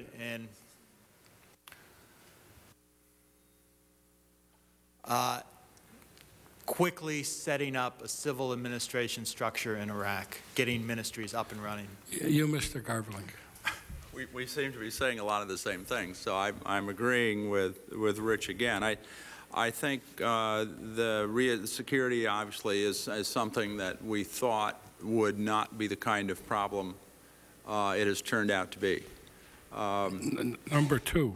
Number two, I think, is the reestablishment of civil administration and rule of law. Well, if we bombed several of these ministries, which we did, I don't know that we bombed them all, but I know we bombed several of them. If we deliberately took out the communication system, what is it that we didn't anticipate with respect to setting up civil government? I mean, did we honestly think they'd all just show up for work when the shooting stopped or quieted down? I think there were... Let me preface it with one more thing. According to the testimony we heard from, I believe it was the general, the police were corrupt, they were ill-trained, they weren't very good. The other technocrats are pretty good. So what is it that we, and I'm not trying to be critical, okay? What I'm trying to do is figure out how can we all learn? What is it that we need to learn? So from that perspective, what is it about the civil service that we didn't anticipate? I think, with all due respect, sir, we're learning lessons while we're on the ground there. And I think we've found out the difficulty of accurately assessing the quality of the civil service, the linkage to the Ba'ath Party by being outside of Iraq. And now that we're in and having conversations with people on a daily basis, we're in a much better situation to assess what's going on and what's needed to have happen. What about you, Mr. Garvelink? Well, one of the things that we've seen in other humanitarian situations of this nature, post-conflict situations, is that the pace with which a conflict ends and the pace with which rule of law is restored is usually different. And that seems to be a problem that's very hard for the international community to do with. It's easy, and whether it's Bosnia or Kosovo, to win a conflict. It's a little more difficult to train a police force and put it in place. Did both of you did hear the testimony of the general. Which of his criteria, his 11-point criteria, do you think we're not going to be able to meet the deadline on with respect to June 15th or thereabouts? Because he made it sound like, and I realize he may not get all 11, but this was a darn important list from the perspective of making sure that things went smoothly, and without it, he looked for the opposite to take place in Iraq. Which of his lists do you think we're going to have trouble meeting, and why? I think we're going to be able to accomplish or make significant progress on every one of these things. I know that a lot of activity is going on now, and I think that all these are doable. Now, I think a big variable here is getting police trained. It's one thing to get police back to work. It's another thing to have police back and trained that people trust and respect and they could implement. That can't happen by June 15th. Right. That won't trained, happen. trusted, and respected. Getting police back to work, and there are significant numbers of police that have returned to work, can happen. What about you, Mr. Garberling? Well, I'm just looking over the list, and some of the activities that he has listed here that my agency is involved in, I think there's a real chance to, if not accomplish them by June 15, come very close. No, sir. I don't mean your agency. I mean all of them. Well, I know, but I guess I'm saying I can't speak to a number of these because I have not been involved in them. If you talk about the public distribution system, I think that will be up and running. We've made a lot of progress working with the World Food Program. Are we going to be able to avoid a fuel crisis? Pardon? We're going to be able to avoid a fuel crisis. Again, that's not one I'm really familiar with. So Are you, Mr. Green? I think that already we've brought in emergency deliveries of LPG gas, which runs a lot of the cooking stoves throughout Iraq, and so we're figuring out how to, again, respond to the emergency. Will it be a normal distribution pattern?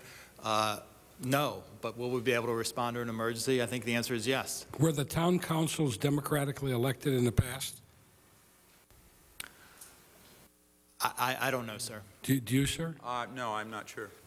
Well, how are we going to set up elected Democrat councils? What agency is it the military that will be doing that? Who will be doing that? Well, for the Agency for International Development, we have our responsibilities for Iraq are divided in two basic categories. One is the bureau I work for, which does humanitarian assistance, and another bureau, the Asia Near East Bureau, does reconstruction. And the way we've divvied up responsibilities is democracy and governance. These sorts of activities are in the other bureaus. And they're not here today? Correct. Okay. And so I have a hard time addressing the issue. We don't know how they're electing them, do we? No. Okay. Sir? I do not know that, sir. One other question. With return to the buying the crops, I assume you've got, I mean, they were able to continue farming during all of this, and what you're saying is, to the extent you can buy the crops, you cool off the farmers and you get food on the shortest travel distance. Well, yeah, it's all of those. What's happened over the past few years under the Oil for Food program and the sanctions in Iraq is the local production was not allowed to be purchased. And in the northern part of the country, they have a fairly large wheat crop.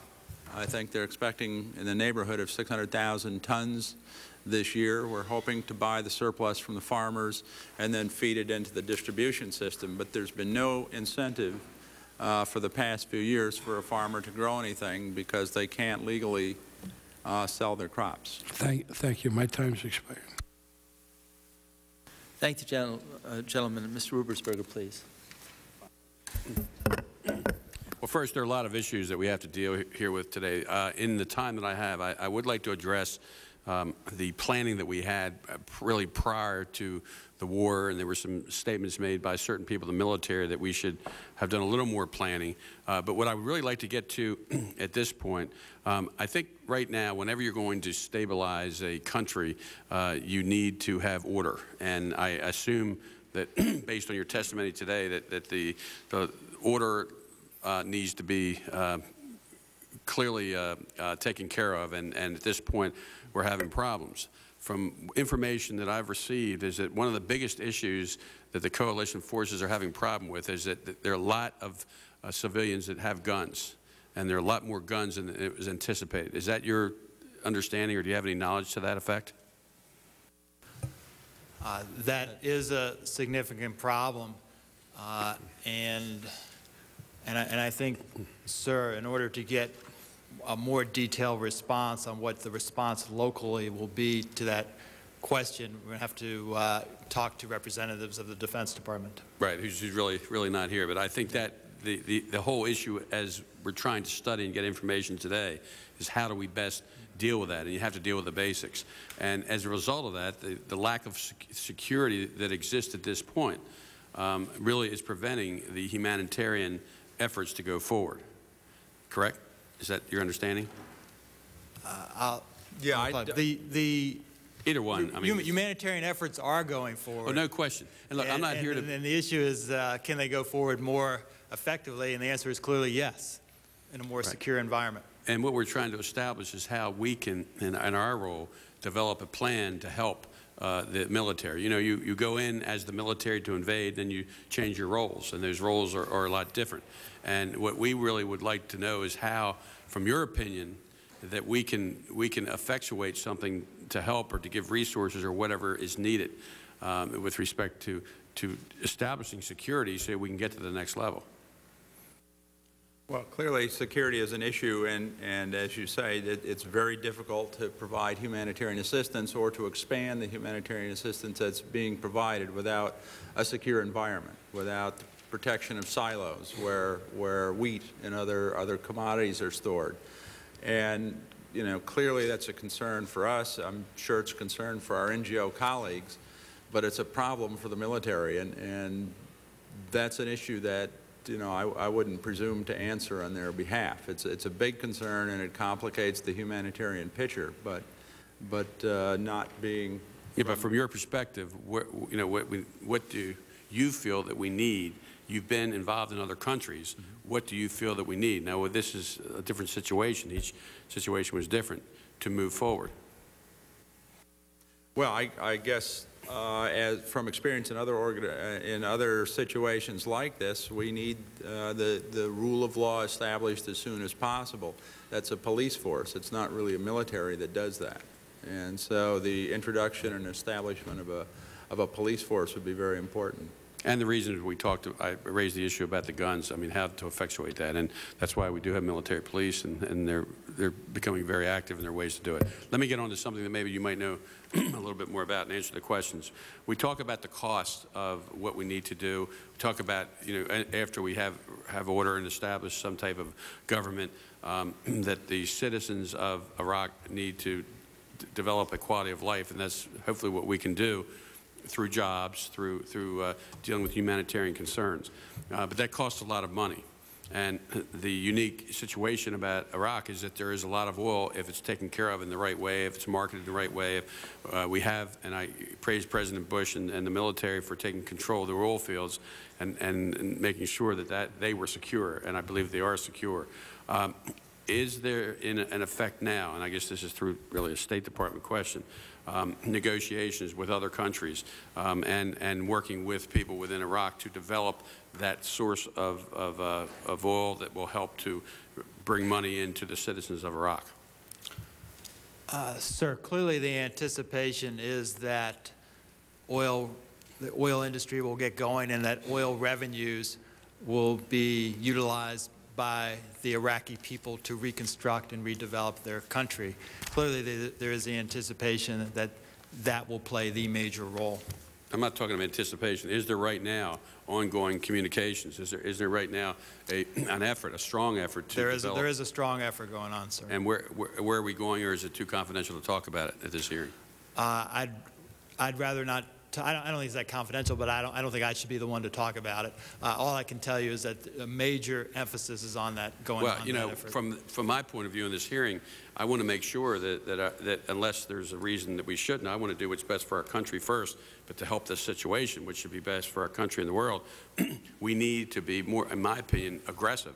If we were being aggressive, that's fine, but I want to raise the issue of what we're doing in order to do two things, to work with other countries in establishing what we need to do with respect to the oil, which will give the resources to help that country. But secondly, there are a lot of countries that are out there that should be allies of ours, and that are we or are we not working with them, including France and Germany and those countries that really gave us a hard time prior to the war. We're doing everything possible to get the oil flowing in Iraq again, A, and B, we have mounted a major effort with countries around the world to solicit major contributions to the Iraq relief and reconstruction effort. the feedback from every country is that people are willing to come up with big bucks to contribute towards this effort. Are they also going to come up with the resources and also the people power, so to speak, to do the things that are necessary once we get this security there? Are they willing to move to that level so that the burden isn't completely on the United States and Great Britain?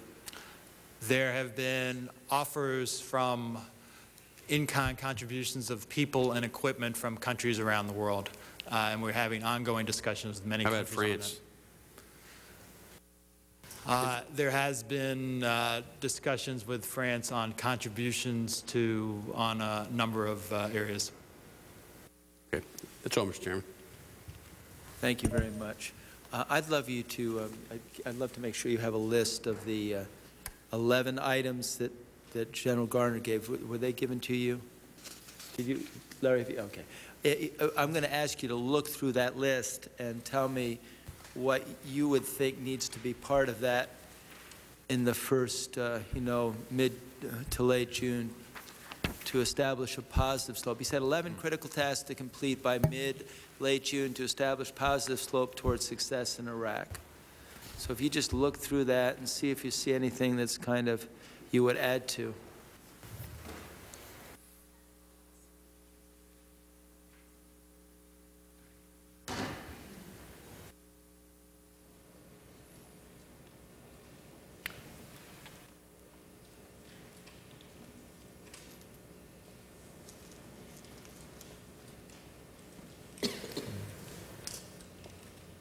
Is there anything that you catch right off that you would add? No, it looks pretty comprehensive to me, Mr. Chairman. Okay, is there anything? The only other thing, and I'm going to ask you to put your mic a little closer, even though I hear you, both of you. is the restoration of the electrical grid. Okay, and that, yeah. So restoration of the electrical grid, okay. If you think of anything else that you would add to it before the hearing ends, I'd love if you'd add, so maybe periodically you'd just take a second look. There's a general acceptance that on a scale to 1 to 10, the war effort was an 11, that it was pretty stunning, and I think there's a feeling that people will look back and say this was a moment in time in which there was some classic changes in battle, and it'll be studied. But I think most people would agree that that the failure to rebuild Iraq, the failure to get it on a positive slope in which people are back to work, kids are back to school, the economy is starting to percolate after 20 years of being somewhat dormant, that there's a government established that recognizes majority rule but appreciates minority rights.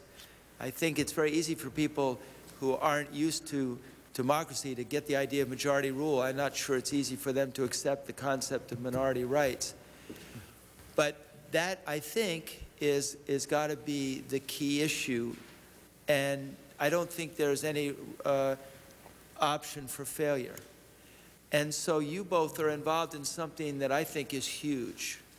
And I would say to you, as someone who voted to go into Iraq with a great conviction that if in the end we fail to rebuild this country, that the critics of my vote will in some ways be right.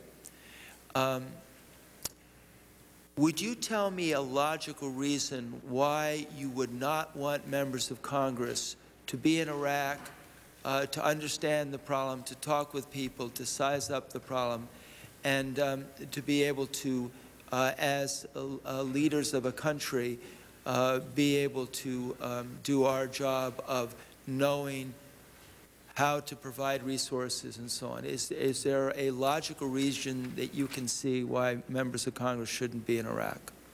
There's not a logical reason, except if there were security considerations. Okay. Are you free to go to Iraq? Yes, sir. Okay. Is the press free to go to Iraq? Yes, sir. Okay. Do you think members of Congress should get their positions based on what they see in the press, or should we try to get it firsthand, if it's possible? In Iraq and every place else in the world, we welcome members of Congress visiting. Mr. Garvelink? I would agree. I think the only constraint would be the security situation, and there, I think, while we're free to go to Iraq, there's some, if you're going for extended periods of time, there's certain kinds of training we're still required to get before we go, and I think everybody is. But I agree with Mr. Green. Everybody would welcome your presence of members of Congress in Iraq to see what's going on and understand the programs that are underway there. The 8 hours I spent in Iraq were the most vibrant 8 hours I've spent in a long time. And everything I saw was not necessarily a surprise, but there were heightened degrees of, I didn't realize this was here or not. So, I mean, it wasn't like everything was new, but everything I saw had an impact on me. I was struck by the poverty. I was struck by, in this one town, the lack of roads. I was struck by the housing conditions. I was struck by the failure of having running water. I was struck by the fact that the gas station I went to had nothing there, nothing. It was just like a skeleton. And it made me appreciate how immense the task was. I was struck by the fact that when I went there, and I saved the children were negotiating when they would bring in the fuel for the heat, that they were having to debate with the gas station attendant that there would be security, because there was a concern that as soon as the supply of this fuel came, it would just be taken by a mob of people. I might be able to see that on TV, but somehow hearing someone talk about it.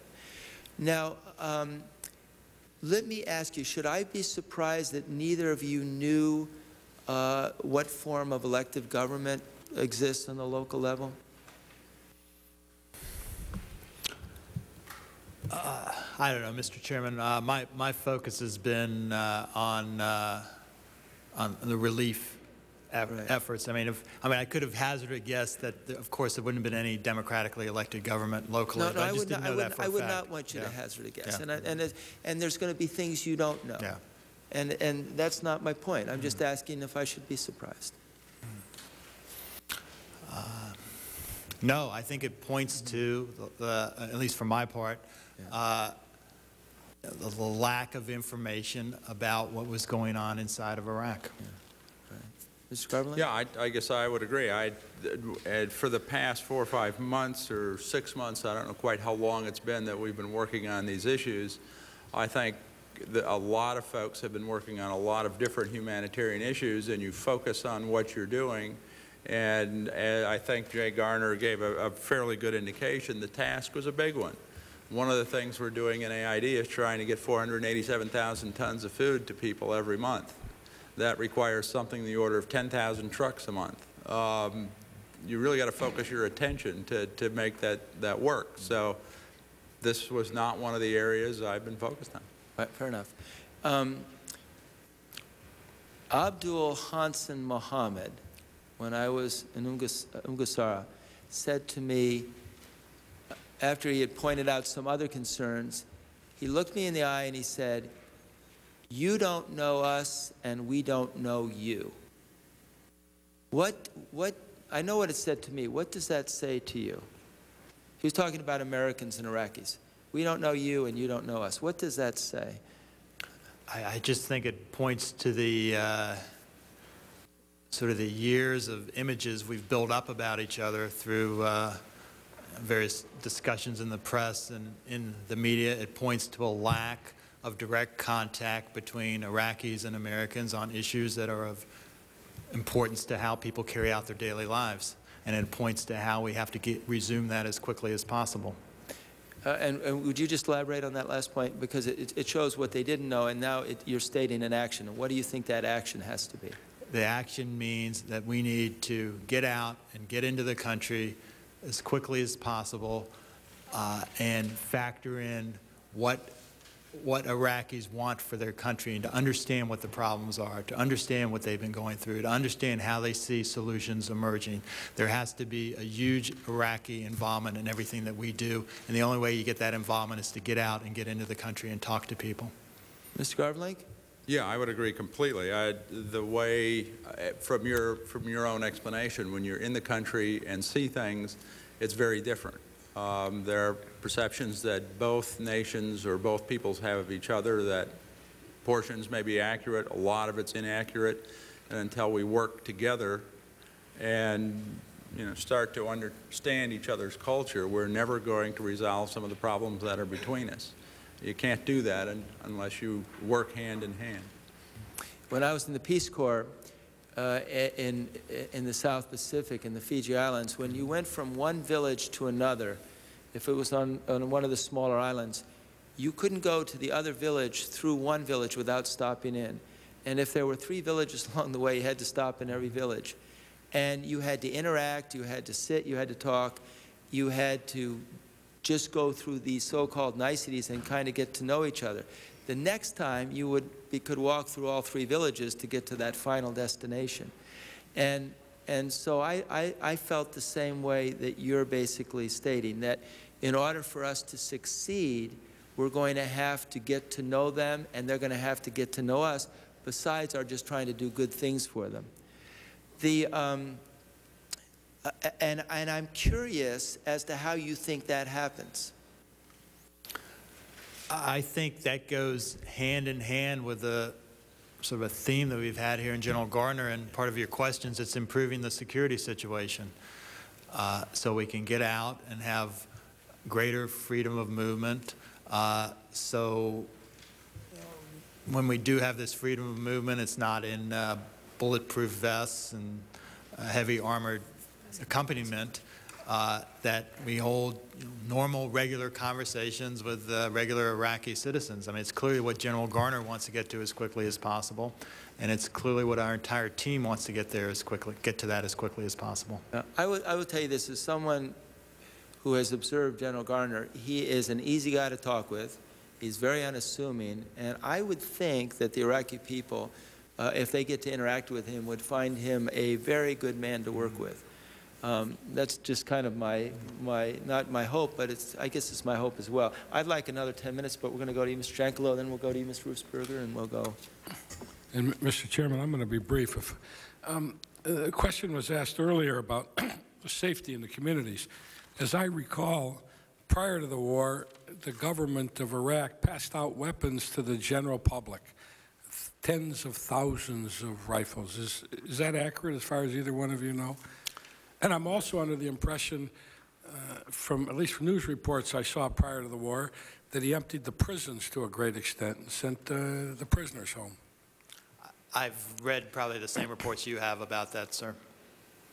To what extent do either of you think one of our secret weapons in this whole we don't know us and you don't know you thing are the men and women of our armed forces? I mean, there's a helicopter pilot from my state we were just notified was killed, rescuing a young Iraqi girl that had been injured by a landmine. I'm not aware that Saddam Hussein's military was known for those kinds of acts. I'm not sure that their military were known for treating individuals that were sick as opposed to just injured. I'm not aware that their military was known, at least even our media, that some of whom don't like the effort, weren't known for writing stories about how their military went in and mingled amongst the people, fed them, transported them, assisted them.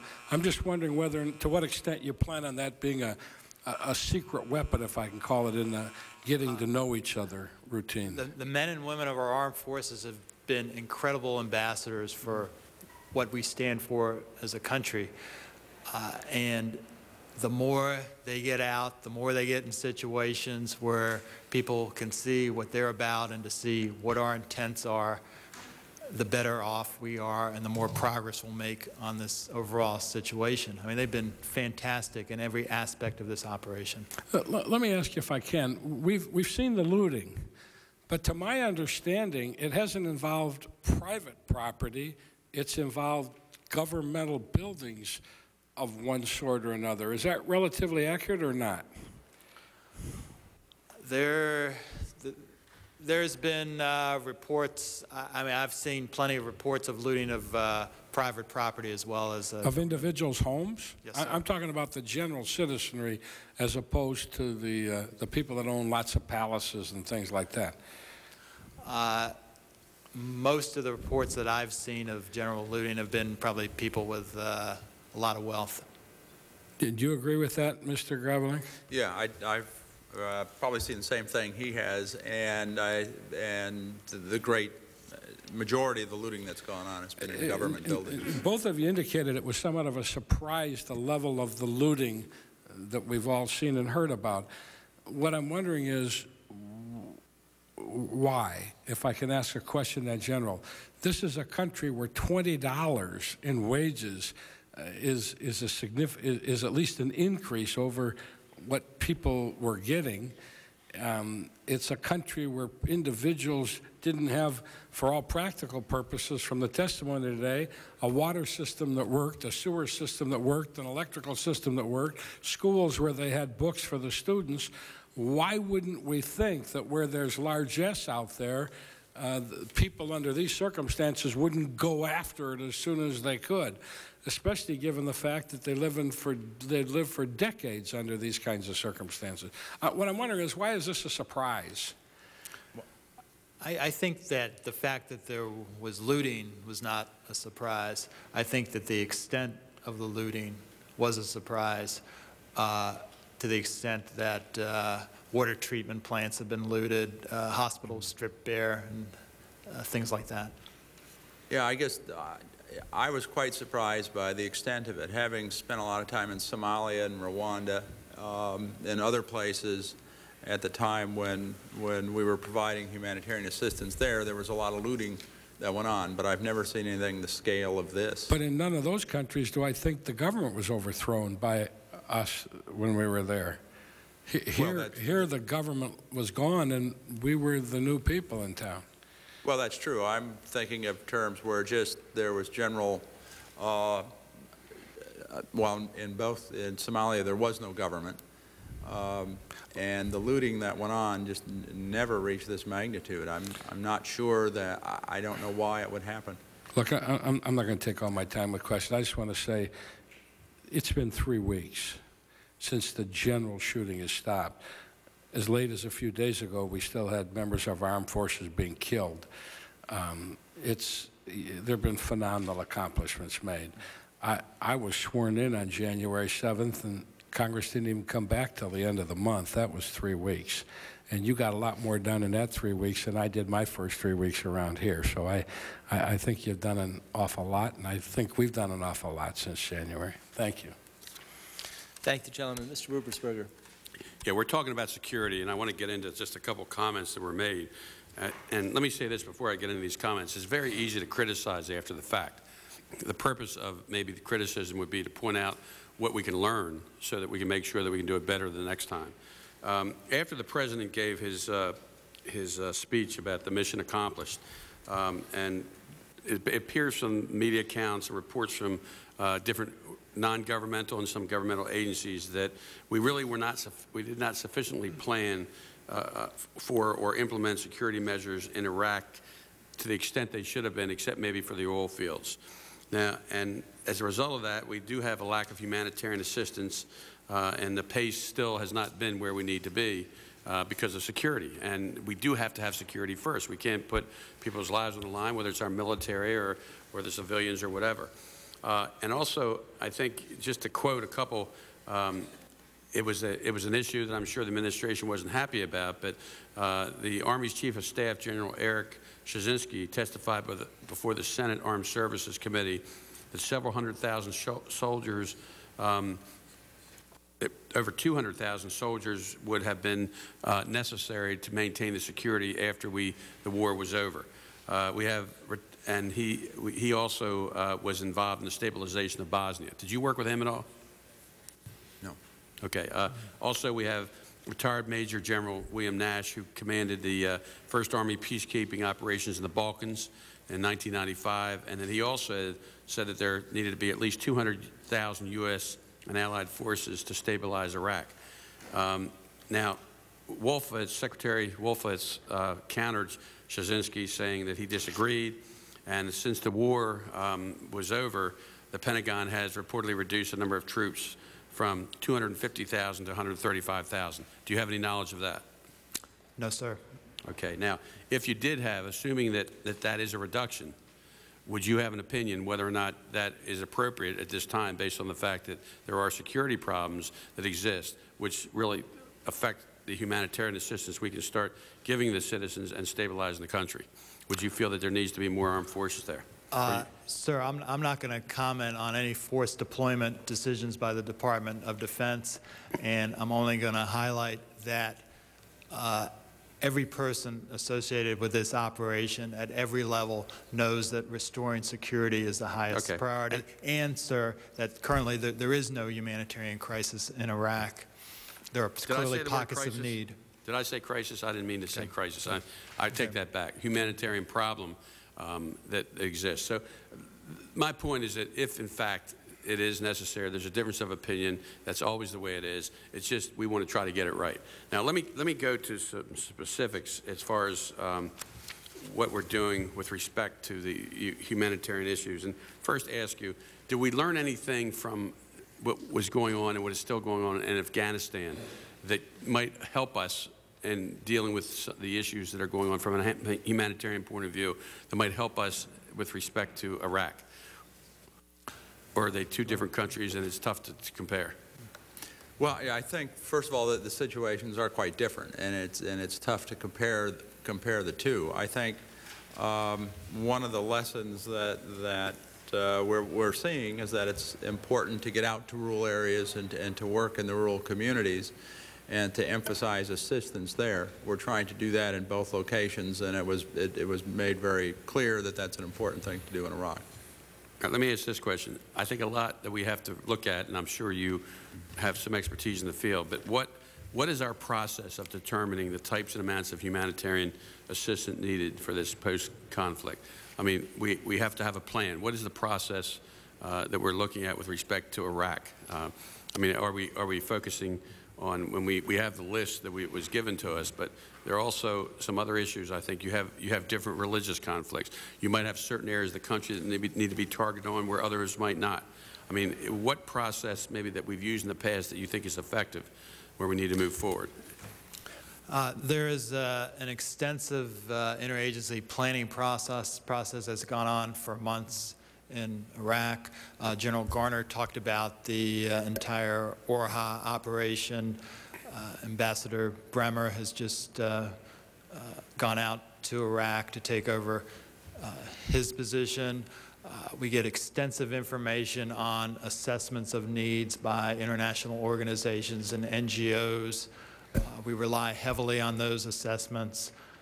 There's just a wealth of information that we tap into and use to decide strategies. From a medical point of view, do you feel that at this point we are getting the resources both with respect to physicians and nurses or physician assistants or the drugs that are needed to help those people that are in need? Where are we with respect to the medical option or the medical area of this humanitarian issue? I think we're doing quite well. What we've done prior to the conflict is pre-position medical supplies and equipment in the region. We had what they call World Health Organization, WHO kits that could provide a basic, it provides basic medicine and equipment for 10,000 people for 3 months. We had enough of those kits to have that kind of medical care for 1 million people in place when the conflict started. So WHO kits were moved into Iraq with civil affairs units as soon as possible to health units and health clinics. When our teams actually could get into the country, they looked at these clinics and looked at hospitals and looked at more extensive repairs that could be carried out. I think we're meeting a lot of the needs of the health sector that we can reach at this point in time. And as I mentioned earlier, one of the issues that's a concern is electricity, because you have to have a constant source of power for the hospitals, and that's improving, but that's been a concern. Do we have American doctors that are going over to Iraq and either volunteering their services or going over with fellowship or other programs? Well, I know we did that in the Gulf War. Yeah. I was on a board of the University of Maryland shock trauma system where we had physicians that were going. Do we have that program in place right on now? Our teams that we have, meaning the USAID teams, we have 4 or 5 physicians in Iraq right now or in Kuwait, and I think your NGO panel that's coming later will probably be able to talk specifically about American doctors going back and forth. We have them on our team, but the NGOs would be better placed to answer that question. Okay. Unfortunately, I have to leave at 4 o'clock, so I'm raising the issue then. That's all. Thanks. Thank you. I thank the gentleman for participating. I'd like to just go through another round of questions here as well. I'd like to know how long we have been preparing for the rebuilding of Iraq. When did humanitarian assistance planning for Iraq begin? Mr. Garvelink, you want to start? I'm trying to think of the exact month. I got into it a little bit later, I think in October. My participation in the effort started in late August, I think. Okay. Full-time? Not full-time, but a lot of time, a lot of meetings. Okay. Well, I know you work. I know you are both very dedicated public servants, and I know you work far more than 40 hours a week, but I really would like to get a sense of when this became your primary focus and responsibility. Became my primary focus probably with the first meeting in late August. Okay, okay, that's good. And what did that process entail? I mean, did it entail a lot of meetings? Did it entail a lot of contacts with people? How does one start to begin to, did it involve contacting a lot of NGOs and saying, you all better get started here, we may be going in? It involved participating with Mr. Garvelink and many others on an interagency planning team, talking about various scenarios, trying to link up with possible military options. Obviously, no decision had been made about the use of force then or for many months afterwards. It also involved reaching out to international organizations, trying to get an assessment of their plans and their requirements, and trying to lash up our planning with their planning. Well, we all work for one country. Did you want to say something, Mr. Garvelink? Well, I was just going to say, we've spent a lot of time together in the past 7 or 8 months in meetings. The other element to this is trying to determine budget requirements. We both made a few trips to the region to talk to countries there. So it's been. So the argument that somehow this is this plan to help rebuild Iraq was put together and without a lot of thought or care is simply not true. I agree with that, sir. Correct. A lot of thought and work has gone into the planning. Okay. Did the war end a little sooner? I mean, most of the combat sooner than you expected? Was there this think, my God, we got to be ready a little sooner than we anticipated? Was that a factor in this process? I don't think so. We focused, I think, as I said to an earlier question, on a lot of our focus earlier on was getting ready for large population displacements, and then that never happened. That never happened. But to get ready for that, we talked about pre-positioning assets around the region and doing what was necessary to be able to quickly move people into the region. So there was some preparation for something you never ever had to deal with, and that was a relief.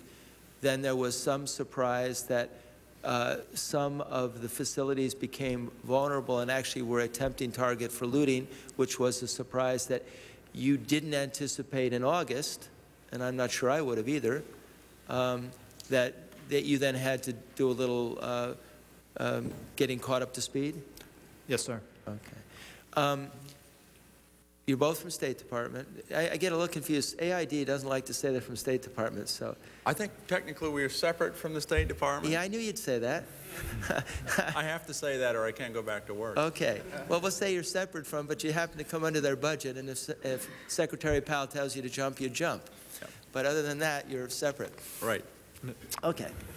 But I'm not quite sure whether I'm to view State Department as under the direction of DOD as things stand now. In other words, technically Mr. Bremer was with State, ambassador with State, but his chain of command is through the Secretary of Defense, Rumsfeld, to the White House. So are you technically working with the Department of Defense? Or do you view yourselves as working not under the Department of Defense? I just... Clearly, the State Department is not working for the Department of Defense. Ambassador Bremer, as you point out, is reporting to Secretary Rumsfeld, and we're working very closely with the whole ORHA effort. We all have people at ORHA. We're all trying to make it work, sir. Okay. Yeah, our view of how this all operates is a country team approach. When an ambassador is in his country or her country, all U.S. agencies are represented there, and the overall authority in the country is the U.S. ambassador, and that's the way we've viewed this. General Garner, Ambassador Bremer is the overall authority there. We're all working under the general guidance of that individual. Mr. Bremer? You're working under the guidance of Mr. Bremer? I'm not sure where it stands at the moment with the, okay. with the shift, but it would be under the senior U.S. official in the country. Yeah.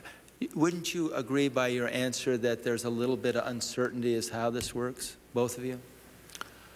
I'm not, these questions are not to put you on the spot, it's to understand, you both are doing a great job, and I know that from many people who have spoken to me and knowing of your coming to testify.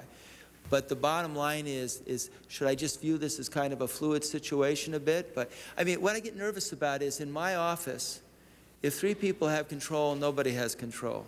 And in the end, I say, if something goes right or wrong, it rests with, and I pick somebody. Because I need to have one person ultimately know. So you both, you report to your superior in USA, and you ultimately report to the Secretary of State, correct? Yes, sir. But you are working under the auspices of ORA and under the Department of Defense. And is that just kind of the way I'm to view it? No, sir. Okay. We are working with ORHA in a collaborative effort. The people that are on the ground in Iraq are working under ORHA, will now report to Ambassador Bremer, who reports to the Secretary of Defense. But back here at headquarters, we're working collaboratively with the Department of Defense on these issues. Okay. Yes, because the perspective I was offering was from the field. Rich is right from Fair back enough. here. What criteria does USA Aid use to gauge the capacity and success of humanitarian assistance organizations and their suitability as partners? That's your responsibility pretty much, Mr. Garblink, isn't it? Yeah. You work with the NGOs, and let me just editorially say, for me, the big heroes in this process are the NGOs. I mean, for me to see them kind of getting ready. They're in Jordan, they're in Cyprus, they're in Kuwait. They do this all the time. They go to many places around the world where life is a danger. And they are pros, they're experienced people. And you make them, it seems to me, you help them with the extraordinary resources you provide them. But they are absolutely, you're absolutely dependent on them, I gather, in order to accomplish the task that US Aid needs to accomplish. Is that correct? Correct. We have a very close working relationship with the NGO community, and we're an agency that provides support to them, and our job is to facilitate their work. We do not implement our humanitarian programs. We rely primarily on the NGOs to do that. And that's a policy that over the last 10 years. That's a shift in policy over the last 10 to 15 years? I think for AID that's always been their approach to providing humanitarian assistance is through the NGOs. Okay. My sense was that we squeezed down the number of people in aid, USAID, and that you became more and more dependent on NGOs to accomplish the actual operational tasks. But that's not true. Well, I'm looking at it from the humanitarian side of AID, and we've always been kind of small. Okay. And we've always been reliant on the NGOs. Fair enough. So getting to my question, what criteria do you use to gauge the capacity and success of humanitarian assistance organizations? Well, the organizations that we work with, we know and have worked with for a long time. And so we know their capacity for management back in their headquarters. We travel frequently to the field and look at their programs, talk to them, plan their programs. One of the issues that's just a very fundamental one is the accounting structure. That's a requirement to handle U.S. government funds. So all of these NGOs certainly have that capacity. And in our working with these NGOs, as I have for over the years, you get to know the strengths and weaknesses of each organization. Because you've worked with them in so many parts of the world? All over the world, and for me for the past 20 years. I mean, is it conceivable that 5 NGOs are going to compete for the same grant? Or do you have so many grants right now there's not this kind of competition? Are you running out of NGOs to do the work, or are they NGOs running out of money to get from you? Neither. Okay. There's resources to go around to fund the NGOs, and I think the way we have divided up, if you're speaking specifically of Iraq, we have 6 cooperative agreements with major NGOs to work in certain parts of the country and provide a whole range of assistance. And under the circumstances right now, that seems about right. Would you explain to me, the NGOs will tell me why neutrality is extraordinarily important. Would you both, Mr. Green, you get involved with the NGOs as well in this? Yes, sir. Yeah. Would you both explain to me in your words why you believe neutrality is important? Neutrality. I think impartiality is important. I'm not so sure that I would put neutrality in that same category. And I think Iraq may be a good case. We're not neutral in Iraq. The issue is, are these NGOs to be an instrument of the United States government, or are they an instrument of their own organization to do good works, using the resources of the U.S. government? And they would argue that they can't go into a place as an instrument of the U.S. government. I would accept that, and I don't think we would. That's how they meant the word. That's how I meant the word neutrality. Okay, we do not view the NGOs as an instrument of the U.S. government. We view them as a partner in providing humanitarian assistance, and they have expertise and skills and characteristics that the U.S. government does not have. We're not there for that long a period of time. We're not on the ground.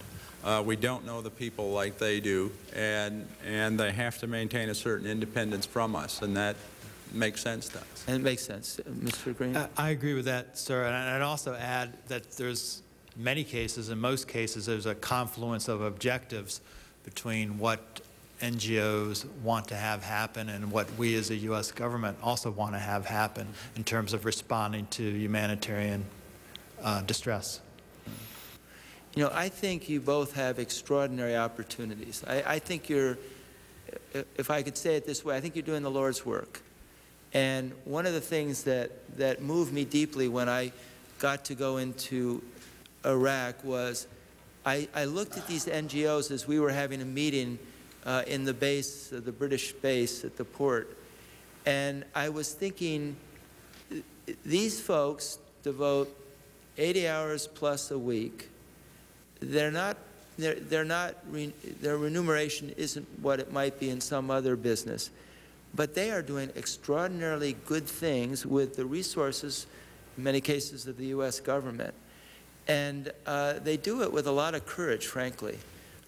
When we went in, there was the argument that there needed to be someone guarding me, and the Save the Children's folks said, we are not going in under any protection, military protection. And the explanation was because they have to go in as a neutral force. And I thought, they do this all around the world. And I just pray that we use them well.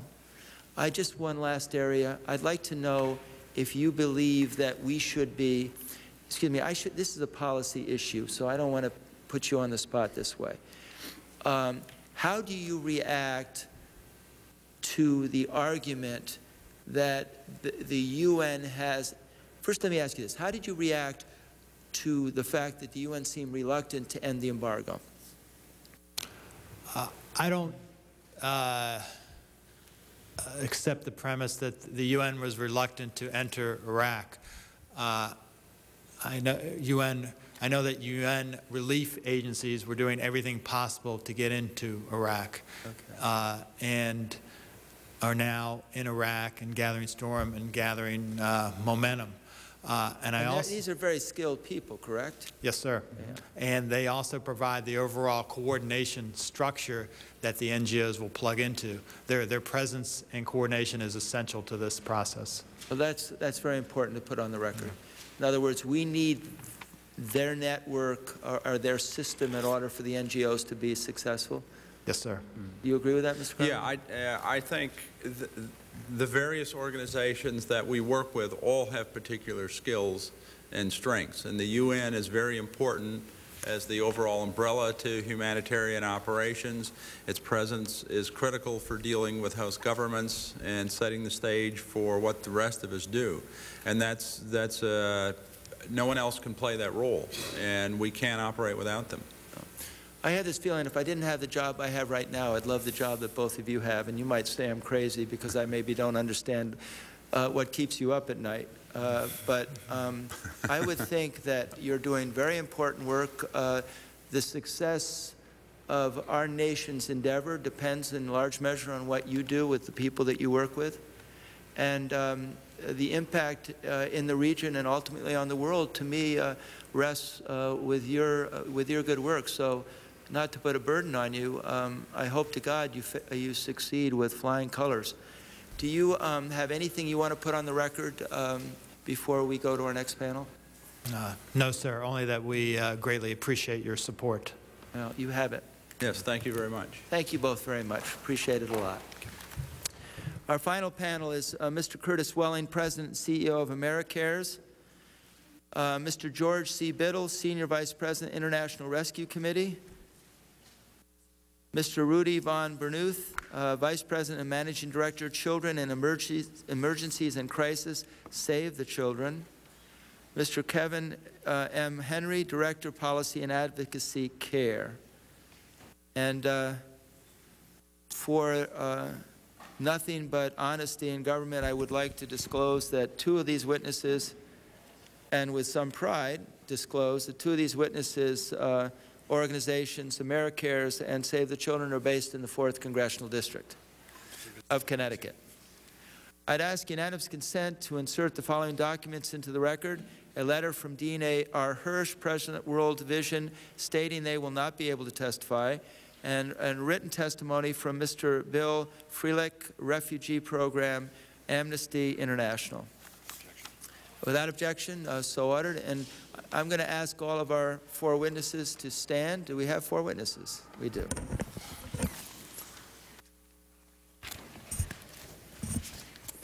Gentlemen, I'm sorry to keep you waiting so long, but it's great to have you here. If you'd raise your right hand, do you solemnly swear or affirm that the testimony you will give before this subcommittee will be the truth, the whole truth, and nothing but the truth? Note for the record, all 4 of our witnesses have responded in the affirmative, and we'll go in the order that you're sitting. And do really appreciate you being here. Thank you very much. Mr. Welling, you need to boom that mic up and turn her on. And bring it up. Yeah, that's great. Is that better? That's wonderful. Thank you, Congressman Shays. It's a pleasure and honor to be here to discuss our experience in providing emergency medical assistance in the context of the war in Iraq. AmeriCares is a privately funded disaster relief and humanitarian aid organization. For 20 years, we've been providing rapid humanitarian response to disasters worldwide in the form of medicines, medical equipment, and other shelter and relief supplies. Over that time, we've worked in 137 countries, and we've been involved in virtually all significant disasters for 2 decades, including earthquakes, floods, hurricanes, as well as man-made disasters in places like Rwanda, Kosovo, and Afghanistan. To date, we've delivered more than $3 billion worth of humanitarian assistance, and we stay after the disaster is completed. Last year, we provided ongoing humanitarian medical assistance in over 50 countries around the world.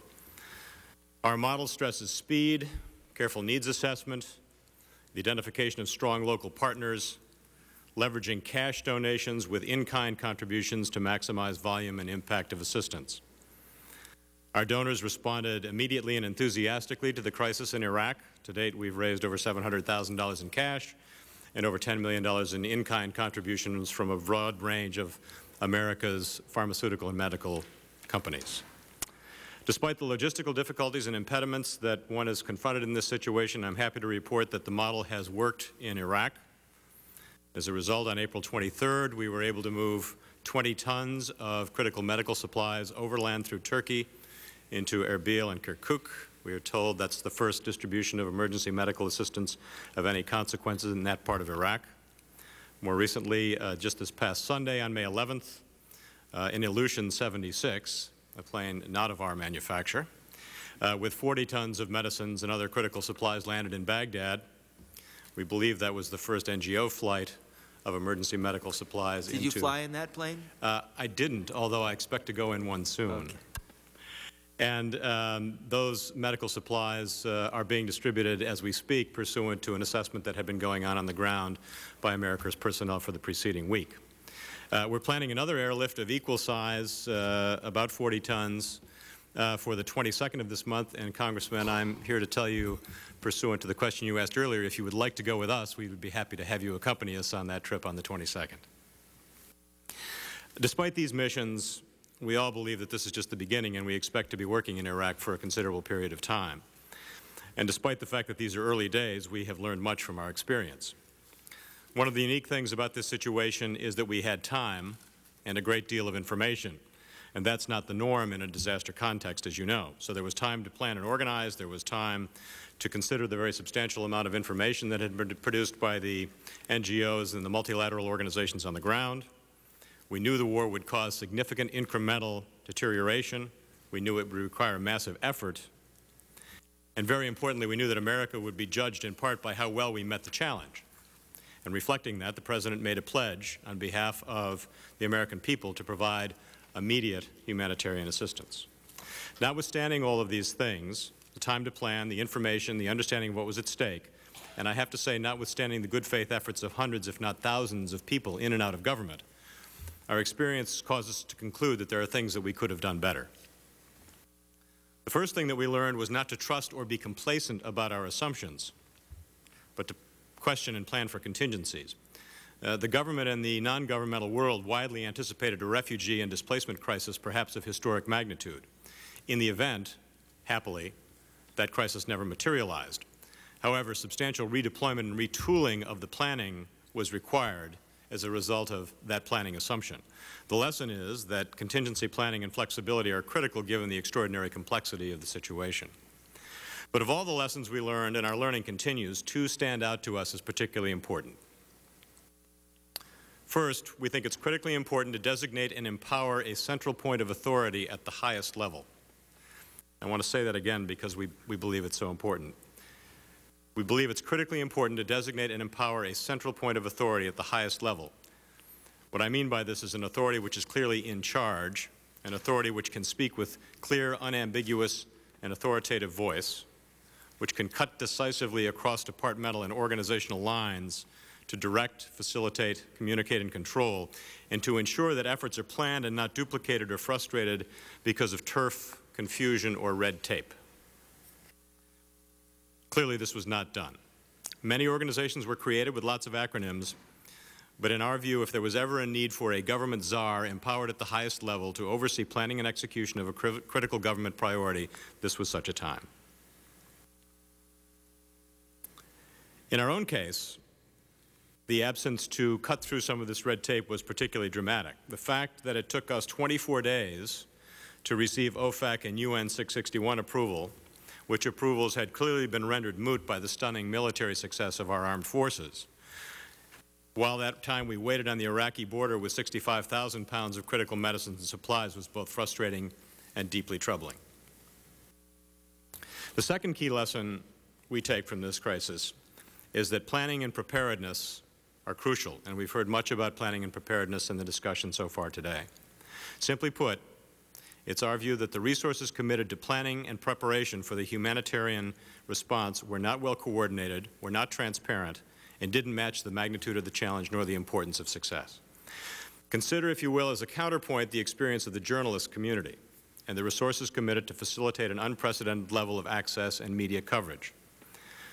Giving credits where it's due, the Department of Defense did a remarkable job in anticipating and finding creative ways to plan for and manage the process, down to the reporter's boot camp.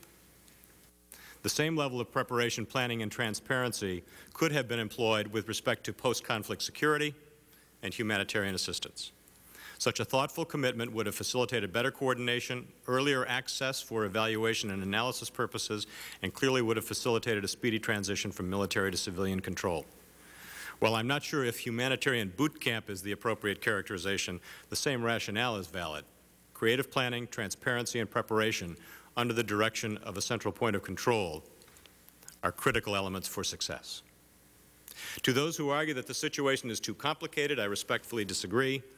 The greater the complexity of the crisis and in the resource coordination problem, the geometrically greater the need for thoughtful planning, modeling, and one person to be held accountable. Finally, let me conclude my remarks with a word about safety and security. Much has been made and reported about the reluctance of non-governmental organizations to work under the direction or protection of a military force. And as you have observed, different organizations will accept different boundaries in this context. This is a valid and important issue, and it's important for this body to recognize it as such. The reluctance of NGOs to work under the control of a military power is appropriate. One of the first principles of humanitarian assistance is neutrality and independence. It's a cornerstone of our reason for being and a source of much of our credibility.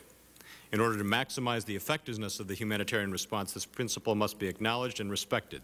It's as simple as that. No one doubts the need to have military in control of all activities during the period of active hostilities.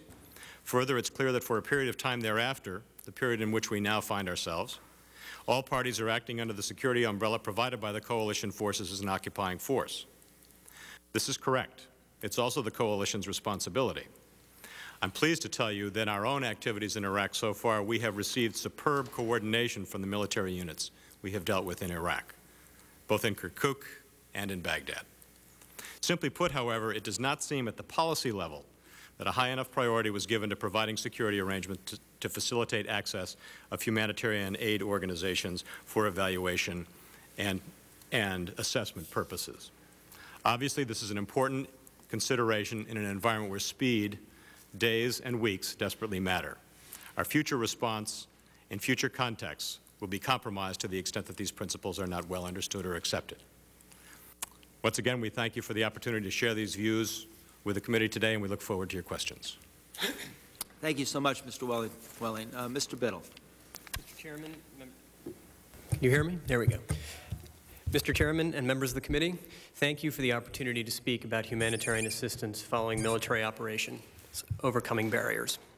I have submitted my statement for the record and will take this opportunity to highlight the critical actions that should be taken to overcome barriers and best ensure that humanitarian activities in Iraq and Afghanistan will be carried out successfully and effectively. They include, number one, protecting civilian populations and establishing a secure environment. Number two, obtaining the greatest level of international legitimacy and support by defining a clear role for the United Nations. And number three, separating military and humanitarian efforts. Delaying or not carrying out these actions can have profound consequences for the successful delivery of humanitarian assistance after military operations. Protecting civilians and establishing a secure environment. If you ask the United Nations and the humanitarian and human rights non-governmental organizations in Afghanistan what the greatest obstacle is to Afghanistan's rehabilitation, they all give the same answer: lack of security.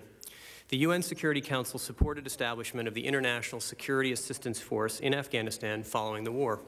To date, the 5,000-member force has deployed in and around Kabul, but not to the other regions of Afghanistan.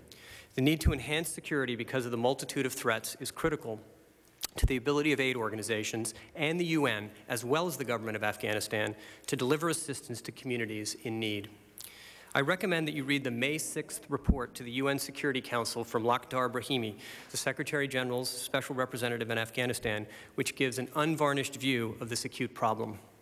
There are a number of efforts underway to address the security crisis in Afghanistan, including demobilization of combatants, decommissioning of weapons, the creation of an inter-ethnic Afghan national army, and the establishment of a national civilian police force.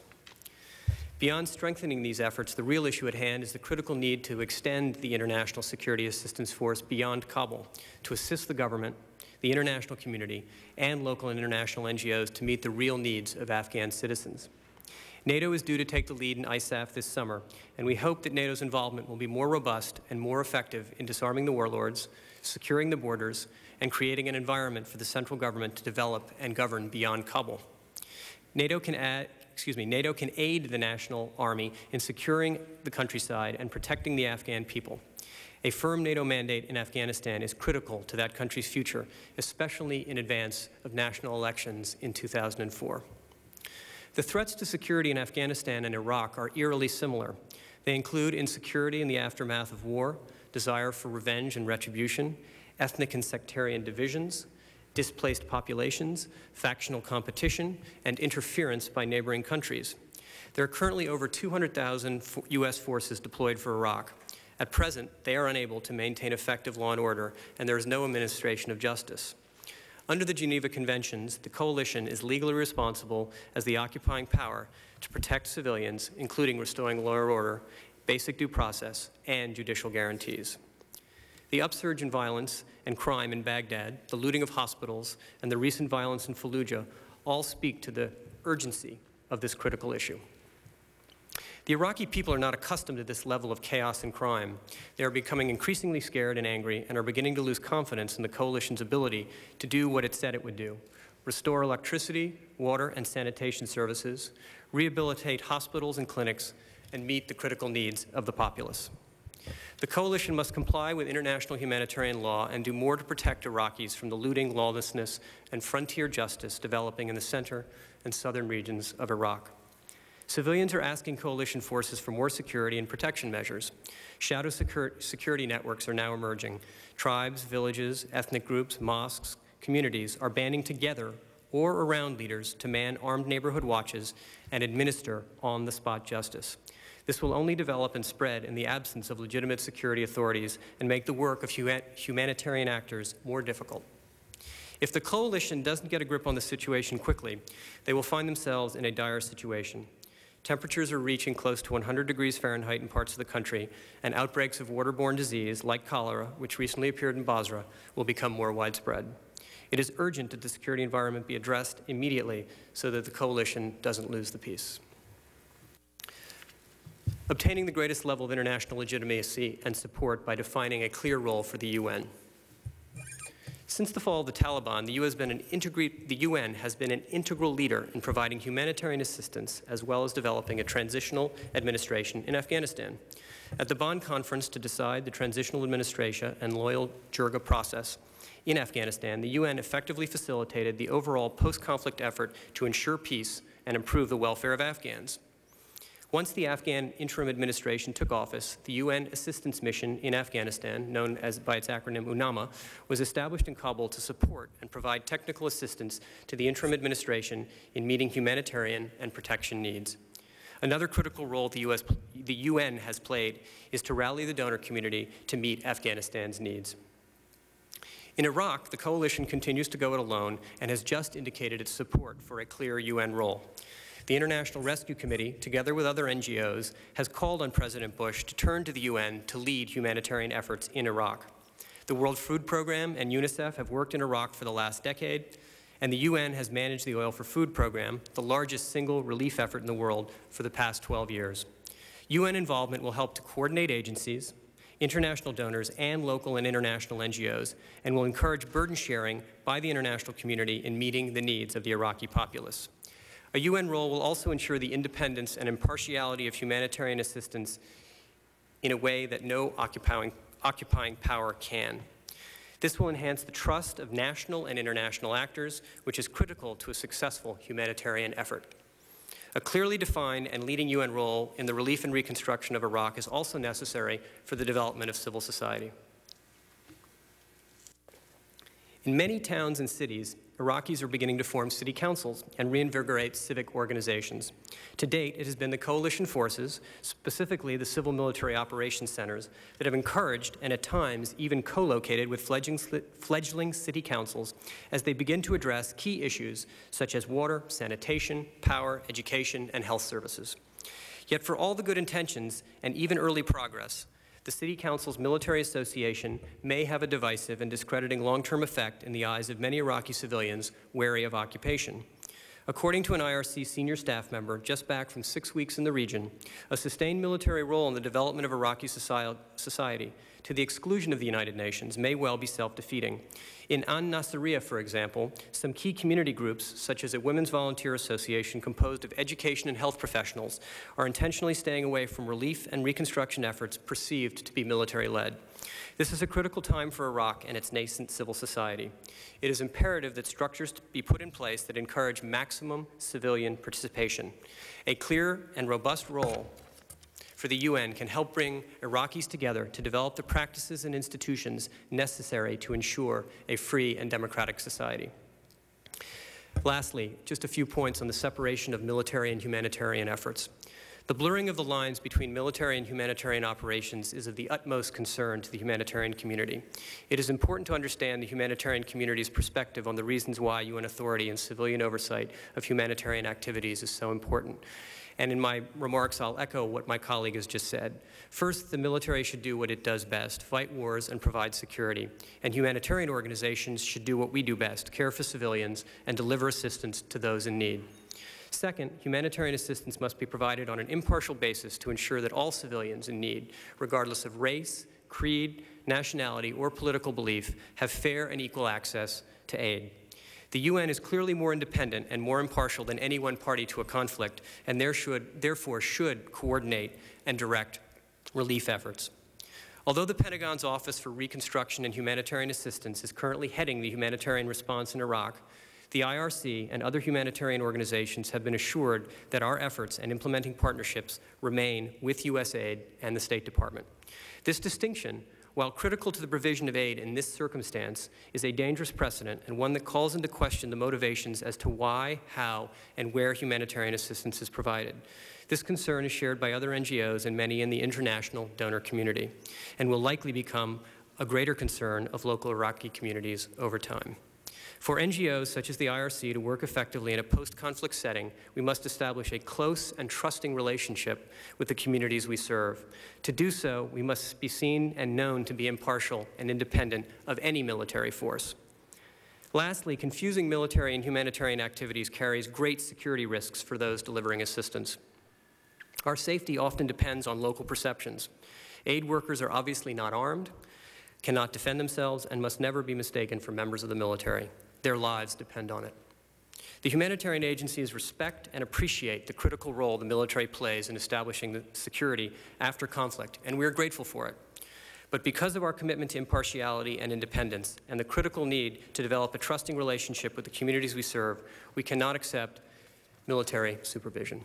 This is a challenge we are facing in Iraq. As a result, we have had to add conditional language to our grant agreements with USAID to ensure traditional civilian reporting structures. If this trend continues, the space for humanitarian agencies will shrink and fewer will be involved in responding to crises such as exist in Iran and Afghanistan. Donors from other countries will likely refuse to coordinate and cooperate, and the result will mean fewer people in need will receive the services they so desperately require. Thank you.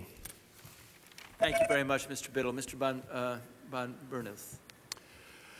Thank you, Mr. Chairman, and thank you again for providing Save the Children the opportunity to testify before your committee. I want to thank especially you, Congressman Shays, for your leadership and support of Save the Children's work in Connecticut and around the United States and in more than 40 countries around the world. Your recent visit, which you've referenced several times, to our programs in Iraq and West Bank and Gaza, and your subsequent support for the Women and Children in Armed Conflict Protection Act are greatly appreciated by myself and all of my colleagues.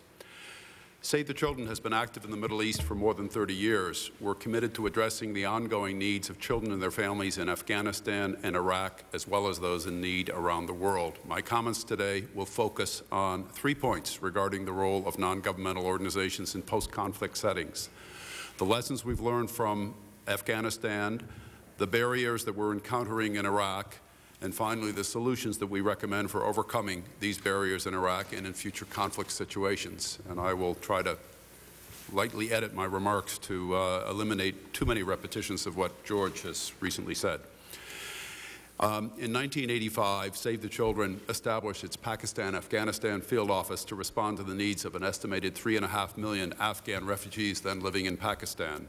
We expanded our work to Afghanistan in 1989. We opened our first offices in 1993 inside of Afghanistan, and we've been working there ever since, throughout the Taliban period and afterwards. In the year following 9/11, Save the Children delivered approximately $25 million worth of relief and reconstruction assistance in that country. In Afghanistan, the agency coordinating body for Afghan relief, or ACBAR, of which Save the Children serves with CARE, IRC, and other major NGOs, has articulated the following 2 key points about the role of NGOs working in Afghanistan: the importance of a secure environment for reconstruction, the necessity of long-term funding commitments for Afghanistan. Indeed, these 2 key issues and the failure to address them currently compromise the prospects for an Afghan recovery. Let me address each of them. The importance of a secure environment for reconstruction. Security and protection are vital to the work that we do and to the reconstruction and development of Afghanistan. Because of the international desire to support the notion of a successful interim government, the fragility of the political and security situations today tend to be underplayed by our government and in representations to the international media. Let me assure you that anyone who has staff on the ground in Afghanistan today knows that there is no question but that security is tenuous and is getting worse. In Kabul, the biggest risks today are terrorist acts and armed robbery. And George has already talked quite a bit about the role of ISAF and the need to expand that role to provide a secure working environment throughout the country. Anecdotally, I would just mention that outside of Kabul in the north, where Save the Children conducts programs, the tensions between the political parties seem to be on the increase, and where politics fail, security also fails. For example, and this is just one of a number of incidents over the last year which have affected our staff, on April 8th, following the appointment of a new civilian governor, tensions between Jamiat and Jumbash troops came to a head, resulting in 2 days of heavy fighting and 3 days of sporadic fighting. A Save the Children international staff member based in the town of Maimana was evacuated along with others in a convoy of UN and NGO staff on April 9th. As of April 17th, an unexploded rocket-propelled grenade was still lodged in the wall of the house of one of our national staff members who was waiting for deminers to remove it, a reminder of the continuing risk posed by the conflict. So, bottom line, we need the U.S. government to support efforts to ensure security and to recognize that this requires an external presence in order to succeed. Point 2, the necessity of long-term funding commitments for Afghanistan. We've learned from our experience in Afghanistan that the only way to ensure development success is by ensuring long-term funding that provides the bridge from emergency humanitarian assistance to sustainable community-based development programs. And yet we are woefully behind meeting the funding levels agreed to in the Afghan Freedom Support Act, and we are seeing an increasingly dangerous situation for NGOs working in Afghanistan. From the start, the money pledged to Afghanistan did not compare well to other post-conflict situations, for instance, the countries in the Balkans. Even more serious, those commitments have not been fulfilled as donor aid has fallen far short of the Tokyo pledges. Among my colleagues in the field, we are seeing a general sense of progressive disengagement by our government towards the Afghan people, having seen U.S. interest and commitment to Afghanistan wax and wane several times over the last decade. Save the Children calls on the U.S. government to make commitments on a multi-year basis. The United States and other countries need to keep faith with Afghanistan and stay the course with substantive and sustained support if we hope to achieve a sustainable peace. Working in Iraq. Save the Children currently has 26 expatriate staff, most of them now in Iraq. Congressman Shays, when you were there, many of them were still in Kuwait. We've received a $10 million award from the Office of Foreign Disaster Assistance, part of aid, and have also allocated over $100,000 in private funds to support our agency's work in Iraq. Initially, Save the Children has provided assistance in Qasr, cooking gas distribution operations, to hospitals and clinics in Az-Zubair, and preschool education kits distributed in Safawan. On an ongoing basis now, we've established a main program office in Basra last week, and we now have a dozen expatriate staff based there. We have done initial assessments in Karbala and on Najaf, and we will begin setting up programs and offices in both of those governorates next week. I have more detailed information in my written testimony on our programs there. Roadblocks and solutions to providing humanitarian assistance in Iraq. The primary obstacle to providing humanitarian assistance right now, as everybody else has said, is security or insecurity.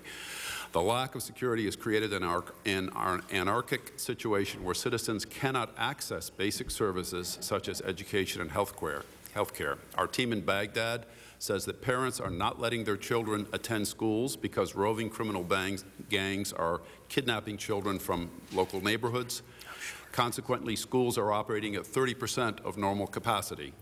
People are also not visiting health clinics or returning to work because of the lack of order. Many ministry employees are still unable to go back to work, and ministries are closed. Employees often are stopped by U.S. military at the doors of the ministries because the military can't distinguish who are employees and who are looters. Further, as has been mentioned by everybody, including General Garner, government salaries must resume so that people can get back to work. These employees and systems, the systems they run, will ultimately be responsible for feeding, educating, and vaccinating the Iraqi people. Point two, the U.S. military must move quickly to establish a functioning police force that can restore order. Until basic order is restored, life-saving humanitarian assistance cannot be delivered with the speed and the quantity that is now needed. Many of our European allies have experienced police trainers who are skilled in providing policing and at training local police forces at the same time. Kosovo provides a good example of this sort of policing support provided by NATO members. I think it's also important that the Department of Defense understands the very delicate cultural and political issues at play and the way in which our military performs in communities throughout Iraq. I have just heard an alarming report from one of my colleagues who yesterday met with senior Shiite clerics in Karbala, where he heard tremendous anger and concern about the way U.S. tanks had rolled up next to some of the holiest Shiite shrines, and their fears that this could spontaneously erupt into some sort of a bloodbath. We need experienced leadership that knows how to deal with these sensitive cultural and political issues. The U.S. military has done a great job of winning the war, a job they have trained for. Now is the time to let people trained and experienced in rebuilding societies do the job that we have been trained to do. In Iraq, even before the outbreak of the war in March, women and children were facing very severe risks and unmet protection needs. These risks have now risen. Protection from sexual violence and physical harm is one of the 6 critical protection needs measured in our recent State of the World's Mothers Report. According to yesterday's Washington Post, the dark accounts of kidnapping, rape, and sexual abuse of women and children are only likely to increase. Our Iraq team is also seeing many children harmed by unexploded ordnance. The clearing of unexploded ordnance must be stepped up, and education of children on avoiding them also has to be stepped up. We're concerned that neither in the initial Office of Foreign Disaster Assistance awards that some of us at this table received, nor the more recent request for application from AID for community rehabilitation has women and child protection been listed as a prioritized project activity. The U.S. government and NGOs must prioritize the protection needs of women and children in the onset of our humanitarian response. Finally, Save the Children supports an expanded role for the United Nations for post-conflict reconstruction. Again, to summarize, 4 key recommended solutions.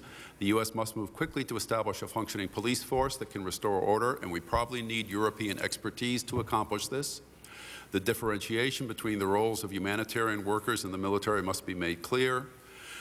The U.S. government and NGOs must prioritize the protection needs of women and children at the onset of our humanitarian response, and the role of the United Nations in post-conflict reconstruction must be expanded. Again, I thank you for the opportunity to testify before this committee, and I'm happy to answer any questions. Thank you, Mr. Henry, and then we'll get to the questions.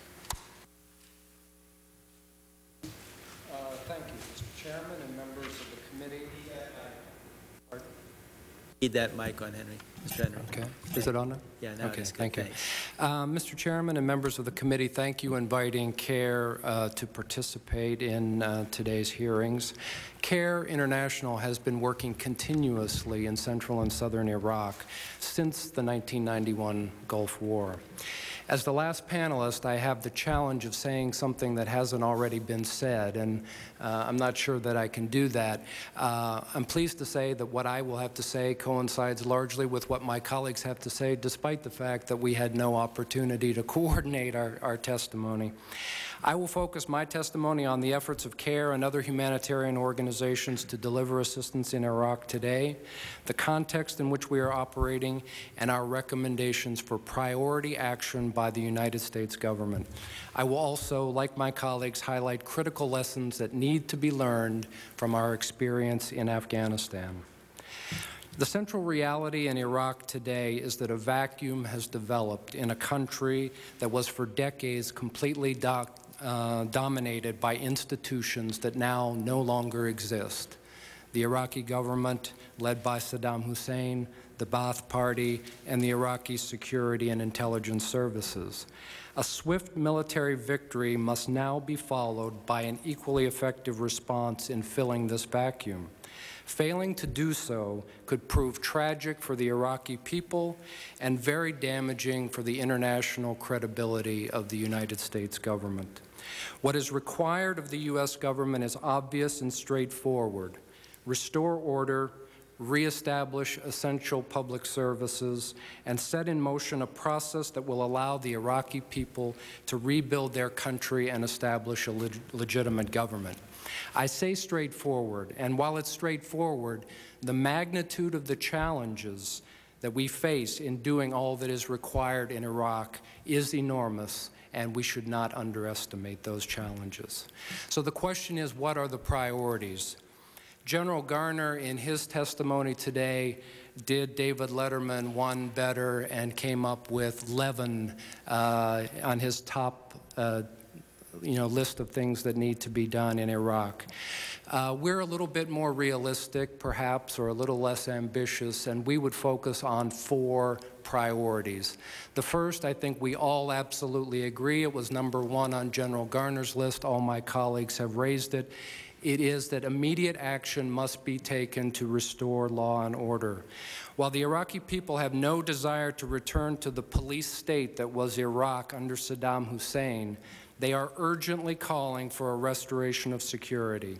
Many Iraqis are still afraid to venture outside their homes, especially at night, and most parents are still unwilling to send their children back to school, fearing for their safety. And the lack of security is already having a very detrimental effect on the ability of CARE and other humanitarian organizations to do our work. Just since the end of the conflict, CARE's warehouse in Baghdad has been looted. Just this past weekend, 2 of our cars have been hijacked. Over the last few days, we have had to send international staff that we just recently deployed into Baghdad back to Amman for their own safety. So that's a measure of our sense of the security problems in Baghdad. You know, as one of my colleagues in Baghdad said today, what does it say about the situation when criminals can roam freely around Baghdad and humanitarian aid workers cannot? Unless law and order can be reestablished promptly, there is a risk of a rapid downward spiral in the humanitarian situation in Iraq, and civilian relief agencies will be in no position to respond. Establishing security throughout Iraq must be priority number 1 of the U.S. government, and the assets required to accomplish this objective should be deployed immediately. The other 3 priorities on our list, and I will go through these very quickly because they have been touched on and they actually figure near the top of General Garner's list as well. First is the restoration of electricity, water supply, and waste treatment. These services are essential not just because of their tangible benefits and impact on the health system, but also for the positive signal they would send to the Iraqi people that life is returning to normal. Secondly, and here I would take issue with the testimony of our colleague from USAID, we fear that the health system in Iraq is in danger of complete collapse unless urgent action is taken. We all saw the footage of hospitals being looted. Anyone who's visited the hospitals in Iraq today know that they are struggling to cope with a very difficult situation. So we think urgent action needs to be taken to prevent a complete collapse of that system. Finally, we were pleased to hear General Garner report on progress being made in making emergency payments to civil servants. We think that's very important. We think that should be expanded immediately. It's important to remember that in Iraq, prior to the war, the Iraqi government was by far the largest employer. So getting civil servants, getting money back in the pockets of civil servants, not only allows them to do their important jobs and support their families, it helps get the Iraqi economy going again. Like my colleagues, I also believe that it's extremely important that we learn lessons from our recent experience in Afghanistan. And I fear, for the most part, that these lessons are not yet being very well learned. I would highlight briefly four lessons that I think are most critical. First is, following regime change, priority must be given to establishing nationwide law and order as a basis for economic reconstruction and political transformation. Regime change, by definition, creates a security vacuum. If it is not filled by international peacekeepers and new national security forces, it will be filled by less savory forces, including criminals, warlords, terrorists, and drug traffickers. 1.5 years after the end of the war in Afghanistan to unseat the Taliban and defeat al-Qaeda, a large portion of the country remains insecure. Despite repeated calls, the U.S. government and the rest of the international community have failed to expand international peacekeepers beyond Kabul. Current U.S. government strategy in Afghanistan, which includes the deployment of small provincial reconstruction teams and the very slow training of a new national army, are simply, in our judgment, inadequate to the task. And we urge Congress to ensure that similar policy mistakes are not made in Iraq. Secondly, post-conflict reconstruction is a long and costly undertaking, requiring sustained commitment from the U.S. government and the rest of the international community. There, I would only say that although the U.S. government has been very slow in the case of Afghanistan to get off the mark, there has been progress recently. Congress did, despite President Bush's failure to make a specific request for funding for Afghanistan in this year's budget, Congress has appropriated money, and Congress has appropriated additional additional resources in the Iraq supplemental, and we congratulate you for doing that. The Iraq supplemental also already has $2.5 billion in relief and reconstruction funding for Iraq. We view that as a good down payment on what will be a large-scale multi-year effort. Thirdly, establishing an international framework for managing post-conflict situations like Afghanistan and Iraq is in the best interest of those countries as well as the American taxpayers. The people of Iraq and the eventual new government of Iraq will need all the help they can get: financial aid, technical assistance, trade and investment, and debt relief in rebuilding their country economically and politically. Creating a framework that enjoys the widest possible international support is thus vital. Like my colleagues, I believe that that necessitates a major role for the United Nations. Finally, the last lesson for us in Afghanistan, and it's been alluded to not only by members of this panel but by Congressman Shays as well, is the issue of civilian leadership. And we urge a transitioning as quickly as possible to full civilian leadership and control of relief and reconstruction in Iraq, because we believe that will encourage the widest possible participation of U.S. and international humanitarian organizations in those efforts. The military's expertise is in the security area, and that should be their focus in Iraq. By contrast, most experience in relief and reconstruction resides in the civilian branches of the U.S. government, the United Nations, and humanitarian NGOs like those testifying here today. Also, as we have learned the hard way in Afghanistan, it is vital that the military respect the need for humanitarian organizations to be seen as impartial and independent, and that they do nothing to blur the distinction between military and humanitarian action. Organizations like CARE work in many very dangerous situations. The safety of our staff largely depends on their reputation in local communities as unbiased providers of humanitarian assistance. And I was reassured to hear the dialogue between Congressman Shays and Mr. Garvelink on that point, reaffirming the importance of impartiality. In conclusion, I would say this week's news from Baghdad is unsettling. The Saddam Hussein regime clearly is no more, but in its place a security vacuum has developed. Clearly, the team of U.S. officials tasked with governing Iraq in the interim is also in a state of flux. A high degree of insecurity, coupled with confusion as to who is in control, make Iraq a difficult and dangerous place for humanitarian organizations to work. We urge the President's new special envoy for Iraq to accord highest priority to the establishment of law and order throughout Iraq, as that is the foundation on which economic and political reconstruction must be built. If that is done, we can work to ensure that the basic needs of Iraq's 24 million people are met and a humanitarian crisis can be avoided. Thank you. Thank you very much, Mr. Henry. We've heard 4 excellent statements. It's constituted over 40 minutes, and but there will be questions. But it's been very, very helpful, and it's been a very wonderful panel in its statements. Mr. Janklow, you are Governor. You're on. Thank you very much, Mr. Chairman. Mr. Biddle, I couldn't help as I listened to you and read your testimony pick up what I thought was somewhat of a difference between you and the other 3 panelists, especially with respect to the, if I can call it, the primacy of getting the United Nations involved as opposed to having the United Nations involved. Do you understand the distinction?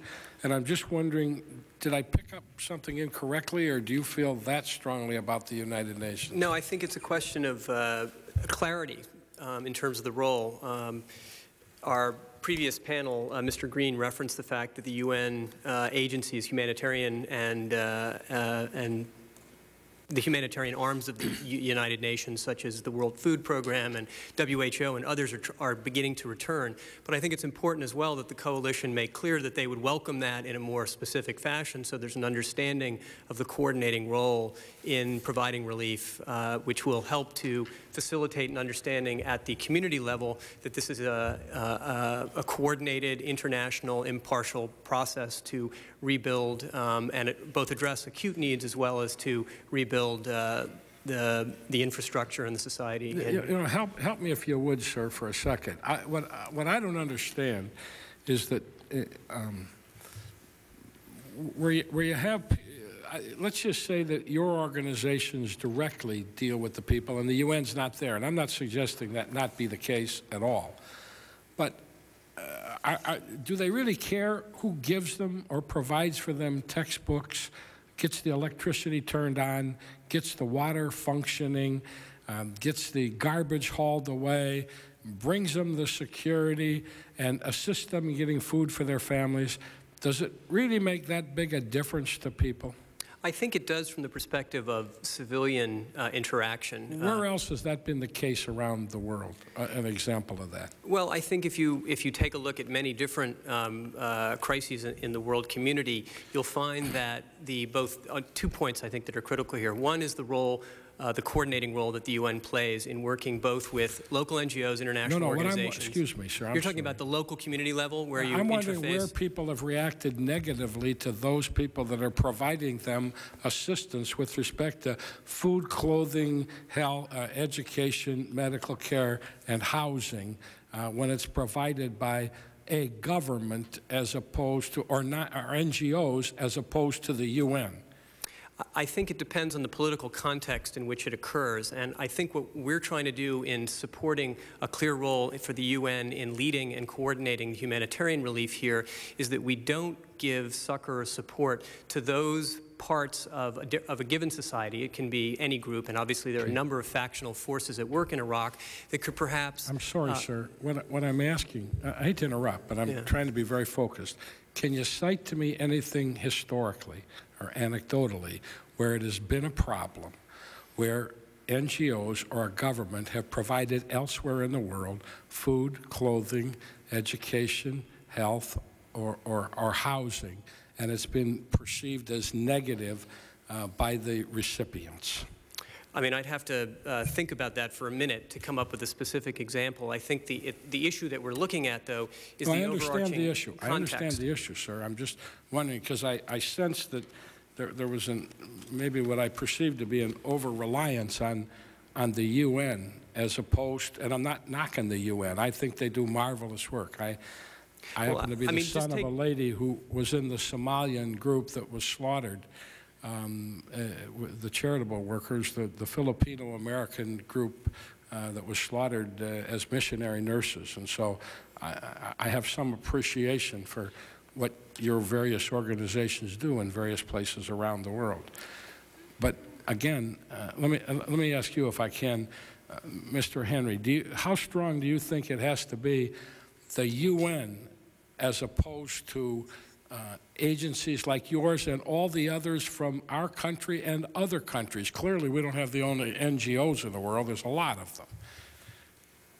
We see the primary role of the UN in playing that coordination and facilitation role, and also, very importantly, in mobilizing resources. Even with the UN programs, the NGOs do most of the heavy lifting. Okay? But in our estimation, if the U.S. government wants to mobilize the widest possible participation of the international community in providing peacekeepers, in providing funding for reconstruction, then the UN is the vehicle that will get that broad support. So, I mean, setting aside all of the philosophical reasons, from a purely practical point of view, I think that's the best reason to involve the United Nations. What is it?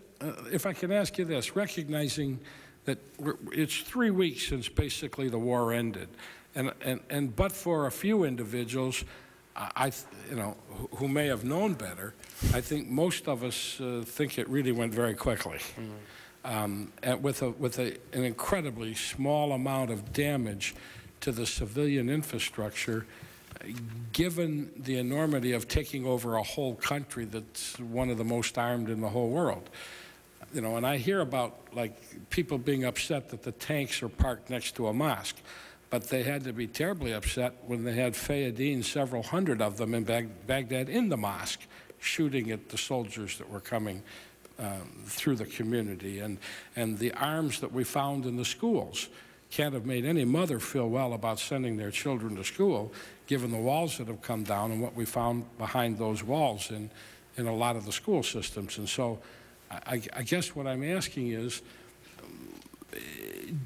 do you folks think we were that unprepared for, what have your organizations been doing getting ready for this? Is it just the government that was unprepared? And let me ask you, Mr. Welling, what did you do during the months that you thought we were leading up to this? Well, I think everyone was working in their own way to prepare. In our own case, when did you start? In our own case, we started in February, and as I think I mentioned in my written testimony, by pre-positioning March, we'd pre-positioned a substantial volume of supplies. I think there's a point here to be made about the volume of planning versus the coordination and the quality of planning. I don't think there's any debate about the fact that each of the organizations and each of the agencies that had a potential role in what is now the post-war environment was spending a lot of time planning. When a division of labor becomes fragmentation and redundancy, I think is an important question. And so one of our observations would be that absent the central point of control that we've talked about, that there was a lot of planning going on, that it wasn't necessarily going on in a consistent way, and it wasn't necessarily being done in a way that maximized the potential contributions of each of the organizations. Mr. Biddle, when did your organization start planning for the fact that you may end up in Iraq providing substantial assistance? We began preliminary discussions at headquarters in July or August as we saw the possibility of... And you, Mr. Beamuth, your organization? We began in the early autumn, and we did a planning workshop in Jordan in December to prepare staff. And you, Mr. Henry? Similar to Save the Children in the fall of last year. And I realize the UN assists in coordination, but is there ever a point in time when all of your organizations, or some of them and others, sit down with each other planning for going into it? And I assume you're all basically in sort of the same business. At least you have a lot of overlapping in terms of what you do. Some of you are faith-based, some of you are not. But I think all your hearts are in about the same place when it comes to what it is that you do. Do you ever sit down and plan with each other over who's going to do what? There's been extensive coordination among our agencies and many others. I mean, prior to, specifically with respect to Iraq? Yes. Yeah. As a matter of fact, USAID provided a $900,000 grant to what was termed the Joint NGO Emergency Preparedness Initiative, which was set up in Amman, Jordan, and included CARE, Save the Children, and IRC. When was that done, sir? That was, I think that was initiated in the late winter. I think it was probably March, February, March. Of this year? Yeah. What I'm trying to get at is how much planning did our government do preparing for the eventuality they may have to be providing substantial humanitarian assistance on the ground in Iraq at some point? I think if I can respond to that, Sure. I think one of the issues was a lot of the planning was classified, so it was difficult for us to know exactly what they had in mind. I think everyone had anticipated a larger displacement crisis, and we're thankful that there wasn't one. At the same time, there were some impediments to the kind of planning that humanitarian NGOs traditionally do, which are on the ground assessments and pre-positioning of supplies, as well as relationships with local communities, and those were hindered by the presence of U.S. sanctions, the OFAC restrictions on our being there. Sir, I noticed in your oral testimony you talked about the fact of cholera having appeared and the concern of that, and you, Mr. Beamuth, in your testimony, I believe it is, I read where it's been endemic in Iraq in rural areas since 1991. So it doesn't appear to be something that's new. It may be new in some areas, but it's not new on the scene. What I'm wondering is that with respect to the assistance that has to be provided, what's the biggest surprise that you folks have encountered? I mean, I can't believe that you all didn't think security might be a problem. Are there any of you that were shocked, maybe the magnitude, are there any of you that were shocked that security is a problem 3 weeks after the occupation of a country? No, I mean, the only thing that I would say surprised me was the looting specifically of hospitals and facilities of that nature. The more general looting wasn't a surprise, but that it would extend to hospitals surprised us, and that is definitely complicating matters. Mr. Beamuth, what was your biggest surprise for your organization? I think it's been the slowness to get access to get into places even in the southern part of the country that had been bypassed or liberated early on in the war, and then the difficulty of developing local staff. Almost all of us depend tremendously on local staff in all the countries we work in to succeed. With the exception of CARE, which had a previous basis in the country, the rest of us didn't, and therefore that's been a surprise how difficult it's been. Mr. Biddle? I think the issues we've had to face were in our own preparations for the responding to the humanitarian needs, and that we couldn't get access earlier, we couldn't develop local partnerships, and now, of course, we can't move as freely in the country as we'd like. So those you and Congress, huh?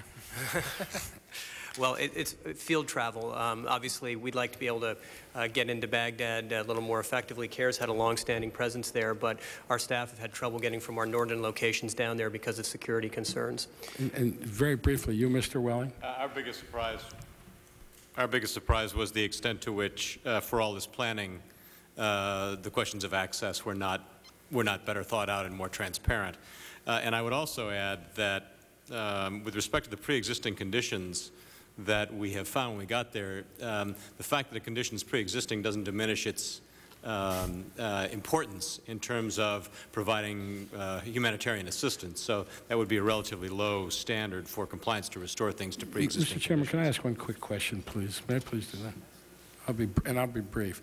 In your planning up to this point, did you ever, prior to the time the war was over, was there ever a time when your NGOs sat down literally with our military talking about how we would proceed when the war was successful? Because I don't think anybody ever doubted the outcome. So given that fact, was there ever a planning session or coordination between you folks and the military as to how you would proceed once the war was over?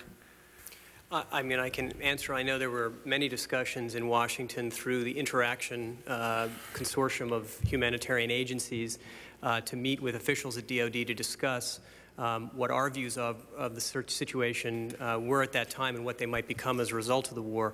One of the issues I'd just like to go back to is the security situation. Our Vice President for Government Relations here in Washington issued a paper in January and then testified before the Senate Foreign Relations Committee on this issue, going through the various threats to security in Iraq as a result of a war there, and the fact that we would be in a position to be responsible under the Geneva Conventions as the occupying power for law and order and protection of civilians. That paper, protecting civilians from the security vacuum, I'd like to make available for the record. I think it would be very interesting for you all to see, and we did share that widely with the U.S. government at the time when it was issued in January, and also presented it at the hearing in March.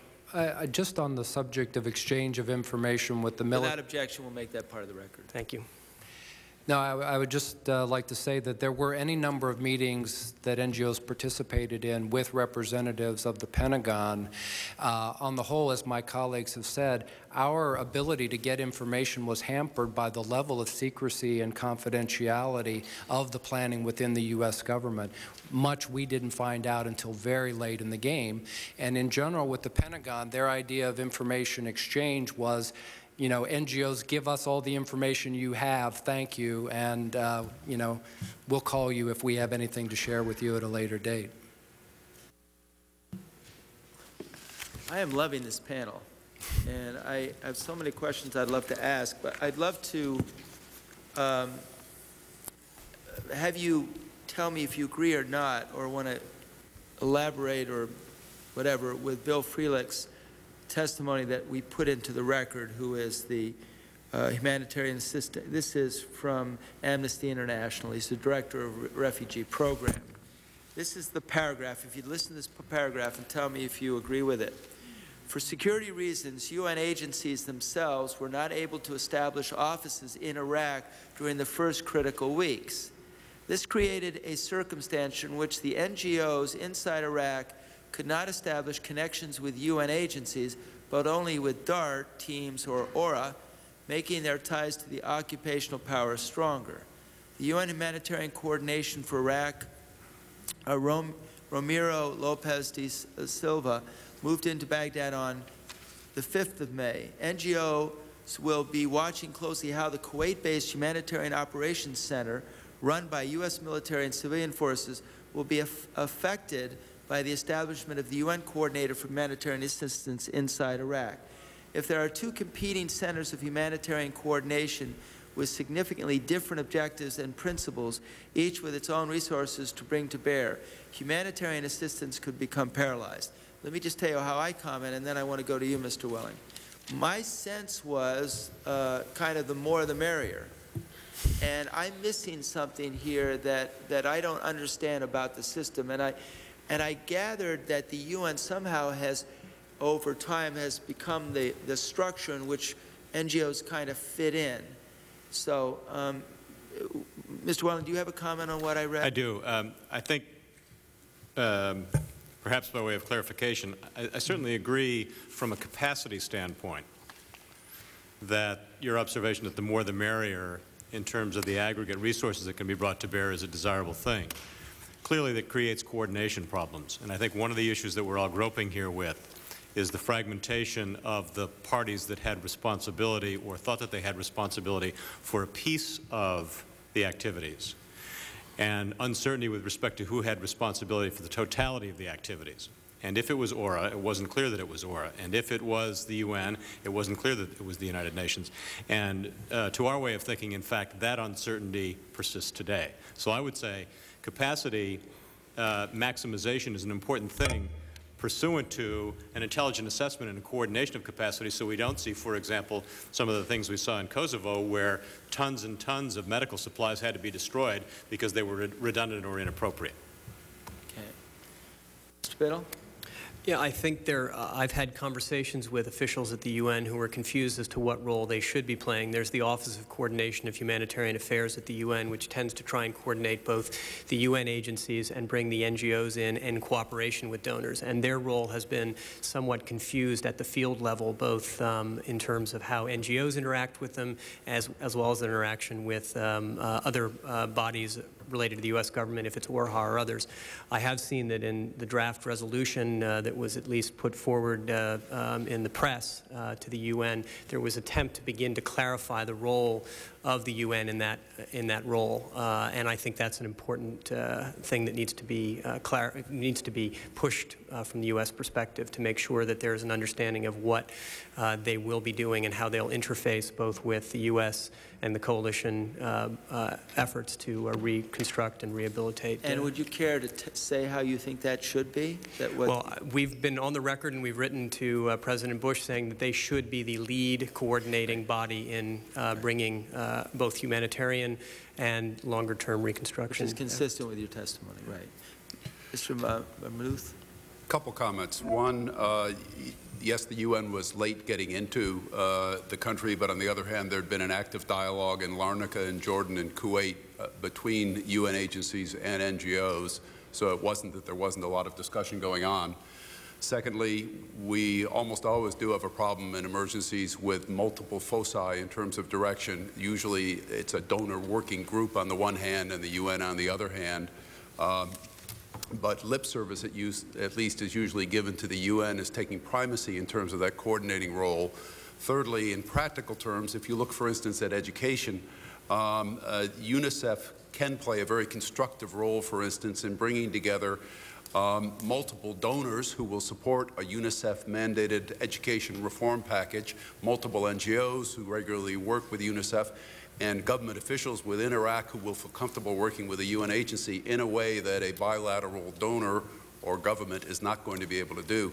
So there really is a special role that the UN can play, for instance, in organizing the education sector or organizing the health sector that a unilateral donor will not be able to do. Thank you.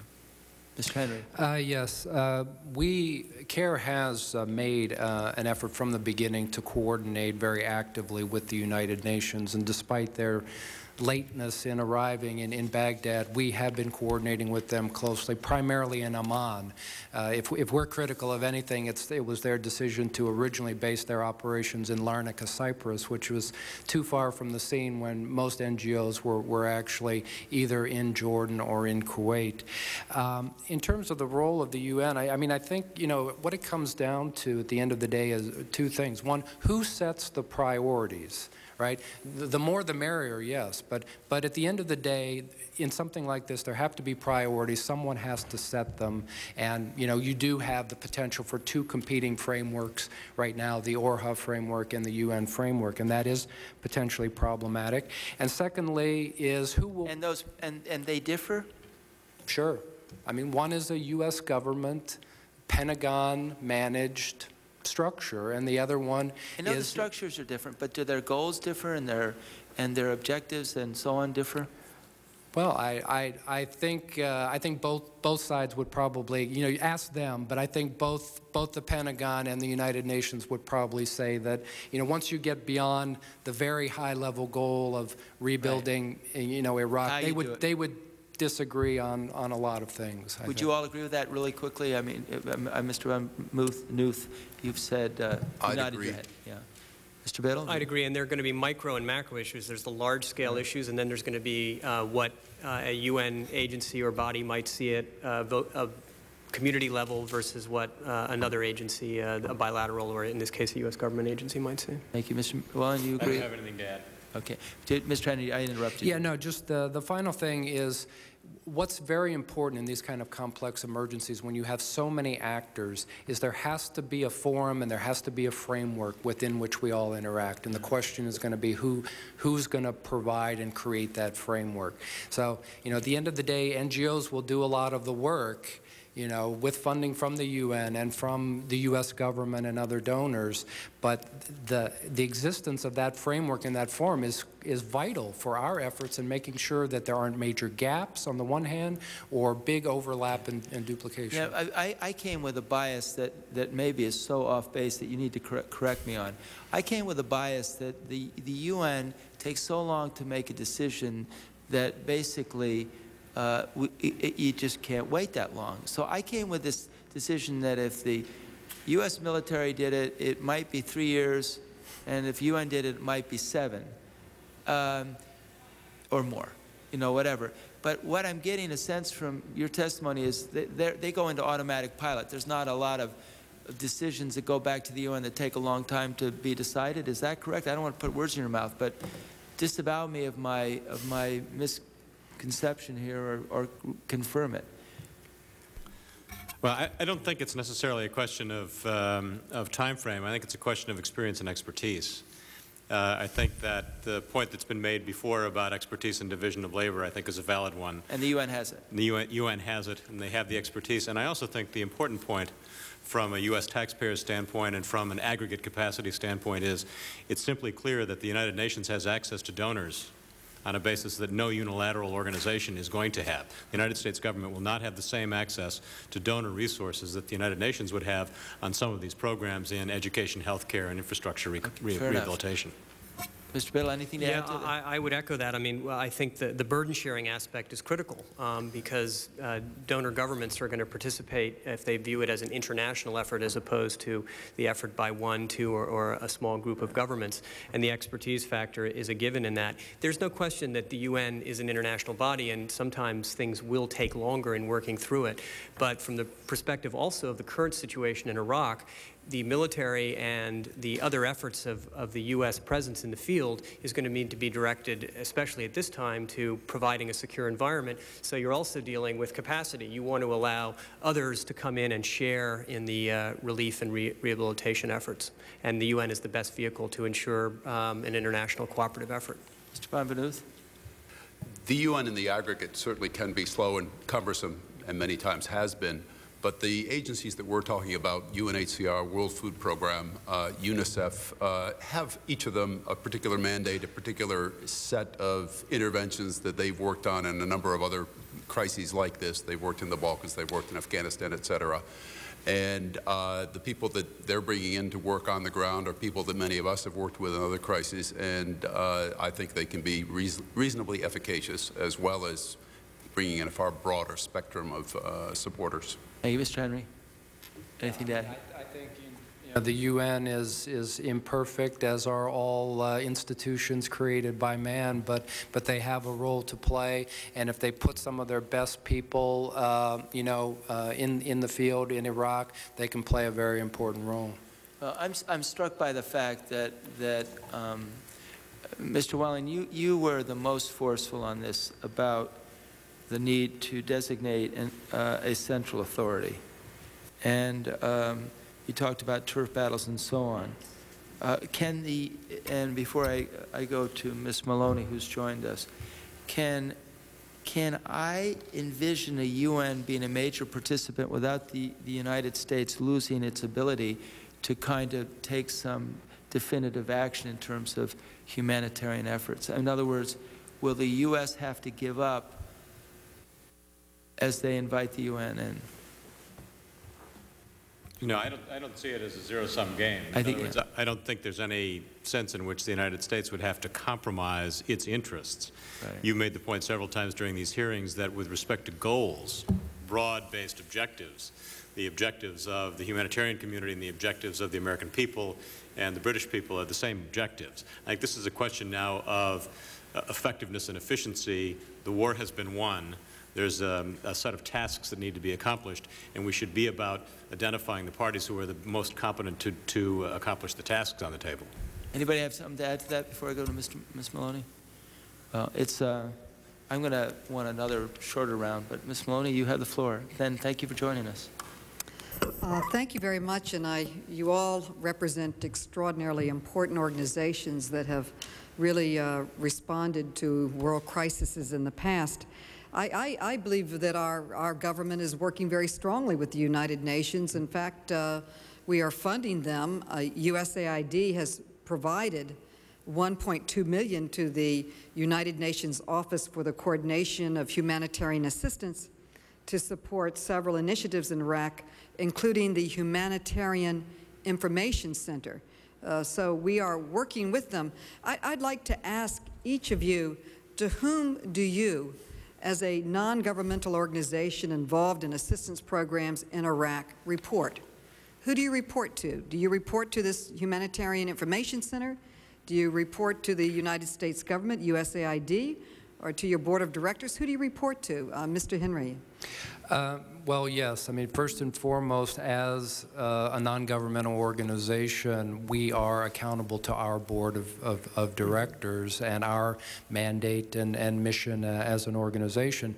Now, of course, working in a context like Iraq, we're subject to whoever is, you know, the powers that be in any given context. So who do you report to in Well, Iraq? we don't report to anyone, but for instance, we have accepted funding from the Office of Foreign Disaster Assistance, and one of the issues that we have worked to clarify is we've said, look, in that context, we will report to the Disaster Assistance Response Team, which is part of OFDA, and that we do not want to and will not accept reporting directly to the military. Mm-hmm. So as regards U.S. government funding, we are reporting to and accountable to the Office of Foreign Disaster Assistance, which is a part of AID and under the Department of State.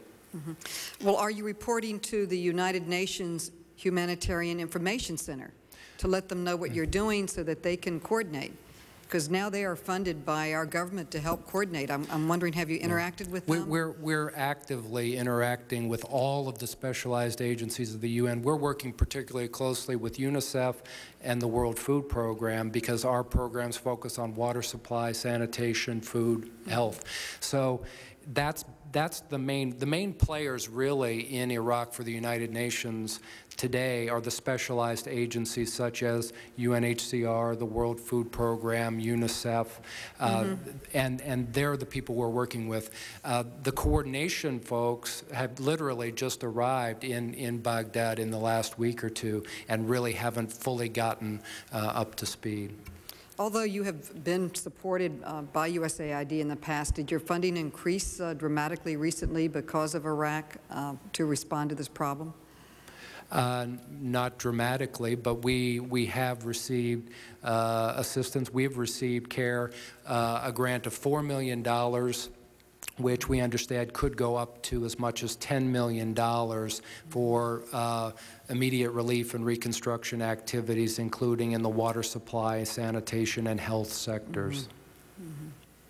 Okay, Mr. von Bermuth.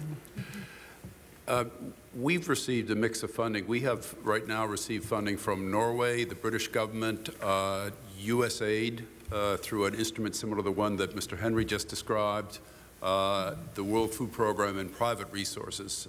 In regard to the utilization of each of those monies, we have a reporting obligation to the donor. Overall, in terms of our overall program, I would not say that we report to any of them. I would say as a member of the community, we have an information sharing responsibility, both with ORHA in Kuwait and when it gets underway with the UN OCHA coordinating mechanism in Baghdad.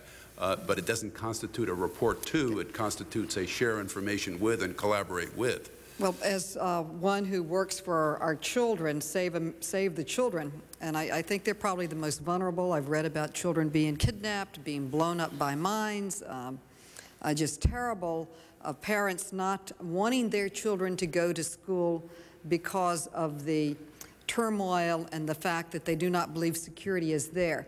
And when the U.S. government is withdrawing troops, who do you call when you have a security problem? Who do you call when you find out that there's such turmoil in a certain area that children cannot go out in the street? Is there a phone number you call? Do you call the military? Who do you call for security for the children? That's a very good question. We have, all of us today in our testimony, basically said that as the occupying power in Iraq today, we would call on the United States government to ensure that adequate police services are in place, security is in place, so that people don't need to worry about leaving their homes and don't need to worry about sending their children to schools. But there's turmoil. I have numbers I can call in New York when there's a security problem. There is no 911 in Baghdad today. There is no 911. No. There is no police department. There is no place that you can call and say there's turmoil in this particular school. And that's one of the reasons that children aren't going to school, and even why many women are now staying at home and allowing men to go out and do the shopping and what have you. There's real, especially in Baghdad, a real fear on this insecurity level. And I support the United Nations for many, many reasons, one of which is burden sharing. And I just came from a hearing on financial services where we're talking about the deficit, we're talking about the trade deficit, the growing deficit, and the economic challenges that we have in our own country. And I'd like to know, what is your USAID commitment, and did it grow up or grow because of Iraq, Mr. von Bernuth? The Iraq instrument that we received represents $10 million, and it's a short-term instrument, all to be used within this given fiscal year. About 50% of our total funding comes from the U.S. government, mostly from AID, and that represents about $85, $90 million a year from the U.S. government, so this represents a tenth of it for this fiscal year. And how long do you think you'll be in Iraq? Is there any timetable that's been given to you? Or this contract you said was for a year, but are they saying it's going to be a continuing contract? Do you have any sense of how long you'll be in Iraq? The current U.S. contract we have is for 6 months, actually, not for a year. And we've been offered the opportunity to bid on another contract, which would be for, I believe, a year, possibly extendable to a year and a half. So the U.S. government, in terms of its funding, is looking at fairly short-term instruments right now. I think we strongly believe that the commitment in terms of work in Iraq has to be on a much more multi-year basis. Rebuilding a society isn't going to take place in 6 months or a year, so we would hope that we would be able to work with the Iraqi people for a number of years. I gave the example earlier of Afghanistan, where we've been working in Afghanistan since 1989, and we stayed through the Taliban period, and we're still working there. We've seen U.S. government funding instruments wax and wane during that period several times. Well, we're hoping that other citizens in the world community will donate not only to the United Nations and donate to Iraq, but donate to organizations such as the ones that you represent. Are foreign governments coming up and contributing or to the effort, or is our country carrying the whole burden? Well, CARE, I can say, is receiving funding from the Australian government, the UK government, the European government, the Norwegians, the Canadians, and the US. And we're also working with both UNICEF and the World Food Program. So there is an international effort. But what about Mr. Bernuth with the Save the Children? I mentioned earlier that we've received funding support so far from Norway, from DFID, which is the British government equivalent of AID, from the World Food Program, and we currently have proposals pending with Finland and Canada. That's terrific, and I'd like the same questions, if I could, from Mr. Biddle and Mr. Welling. What is the U.S. commitment? Has it grown larger? How long is the commitment for you to be in Iraq? And are other nations coming to help you? And also going back to the Humanitarian Information Center, it seems if we're funding someone to somewhat coordinate information on humanitarian efforts with the UN, it seems that, like all of you, should be sort of in there sharing information so that there's a central place. You said we need a central place.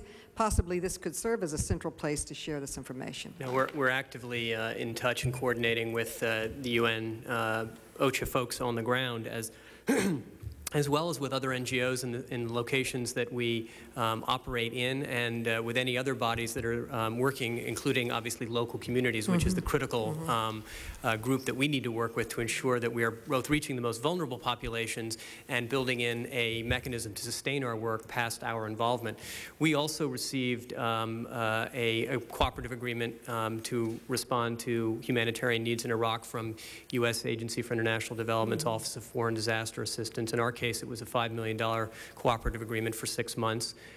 We have not applied for further funding at this stage. We're going to watch to see how the situation evolves, whether our services will be needed over the long term in Iraq. There have been large, I think, requests for proposals put out by USAID for longer term work, which we declined to apply for at the time. And in terms of European or international support for our work, I just came back from a visit to some of the European capitals and some of the funding agencies in Europe. And a lot of the questions I got were specifically wanting to know how we were going to operate in an impartial fashion. Were we being directed by the U.S. military? And what assurances could we give to some of our traditional donors that, in fact, we were maintaining our own standards and our own commitment to our principles of being both impartial and responsible to ourselves in assessing and delivering services on a needed basis. And I should come back to Congressman Janklow's question specifically. I was trying to think, nothing came into my mind at the time of your question, but in the case of Colombia, we've had some local partners in Colombia that have refused to work with us if we had U.S. government funding, not because they were opposed necessarily to U.S. policy or the money itself, but because it actually endangered their operations. They could be seen as a potential target from a particular group, be it a paramilitary force or one of the guerrilla forces, for whatever view that funding may, how it may be perceived at the local level. So it's a question of perception sometimes as much as anything, and one of the reasons I raised the UN to begin with is the perceptions in some communities in Iraq that they may not want to work with the U.S. because it's directing the assistance with a particular goal in mind that may be not necessarily accurate, but unfortunately can add to confusion as to what the objectives of an assistance program are. Well, all of you represent, in many ways, truly international organizations.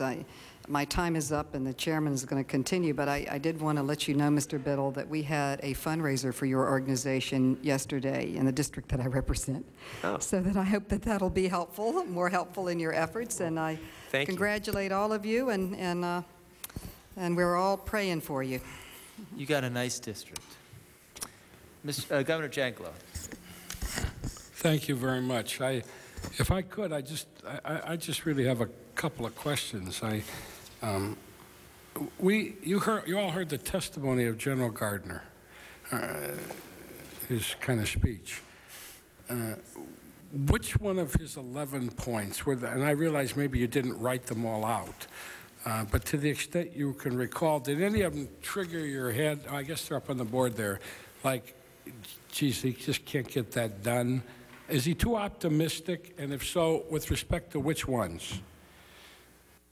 Go ahead, Mr. Henry. Well, I think reestablishing town councils and provincial governments that are seen to have genuine legitimacy in the eyes of their communities in that kind of time frame would be very difficult. As opposed to establishing. You could put in place very temporary kind of structures. But I think we need to recognize that those kind of political processes will take much more time than something like purchasing the crop or, you know, getting the refineries moving so that, you know, you can buy gasoline in Baghdad. Mr. Von Bamuth?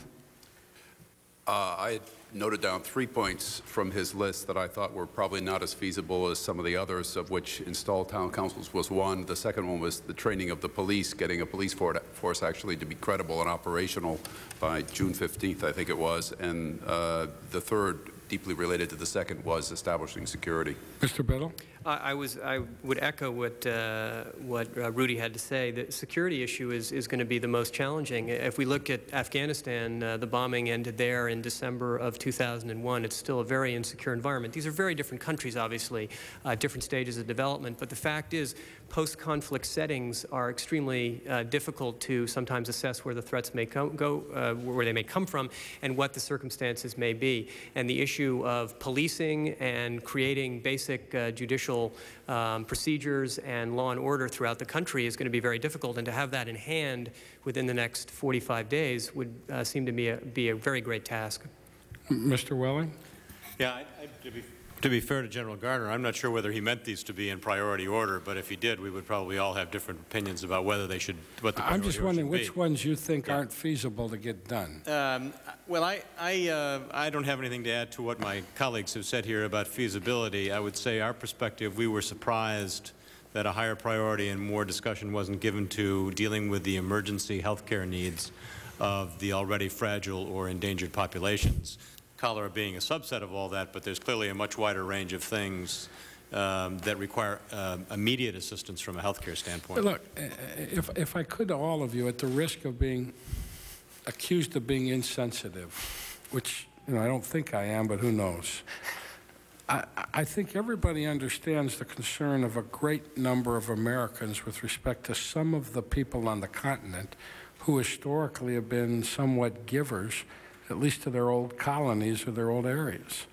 And let's, you know, I'm not into France bashing, but given their conduct prior to the war, given the way they treated our Secretary of State, basically sandbagging him, giving the documentation that's been found and the business relationships between the last government of Iraq, which I assume people like at least as little as our armed forces over there, I think all of your organizations can understand the concern about a lot of taxpayers in this country about contributing money into a pool where that country may, and some others, may have any voice at all with respect to what's going on, at least in the short term, in Iraq. Am I making sense? Yeah, I guess I'd like to say, and I didn't get to answer Mrs. Maloney's question. And I don't want any of you to answer in such a way that you jeopardize your people. No, I understand. We don't take any money from the U.S. government, so we're certainly sensitive to our donors' attitudes with respect to political questions. I'd make two observations. One is, I think most Americans, and I think this is a strength of the American people, have the ability to disassociate political things from humanitarian things. And the response that we got in the wake of Iraq, both from individual donors and from corporate donors, suggests to us that they had the ability to make that differentiation.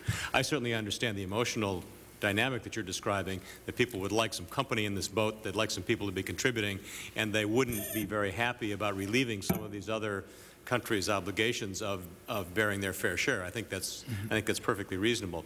But I do think that the American people have the ability to differentiate between those two things.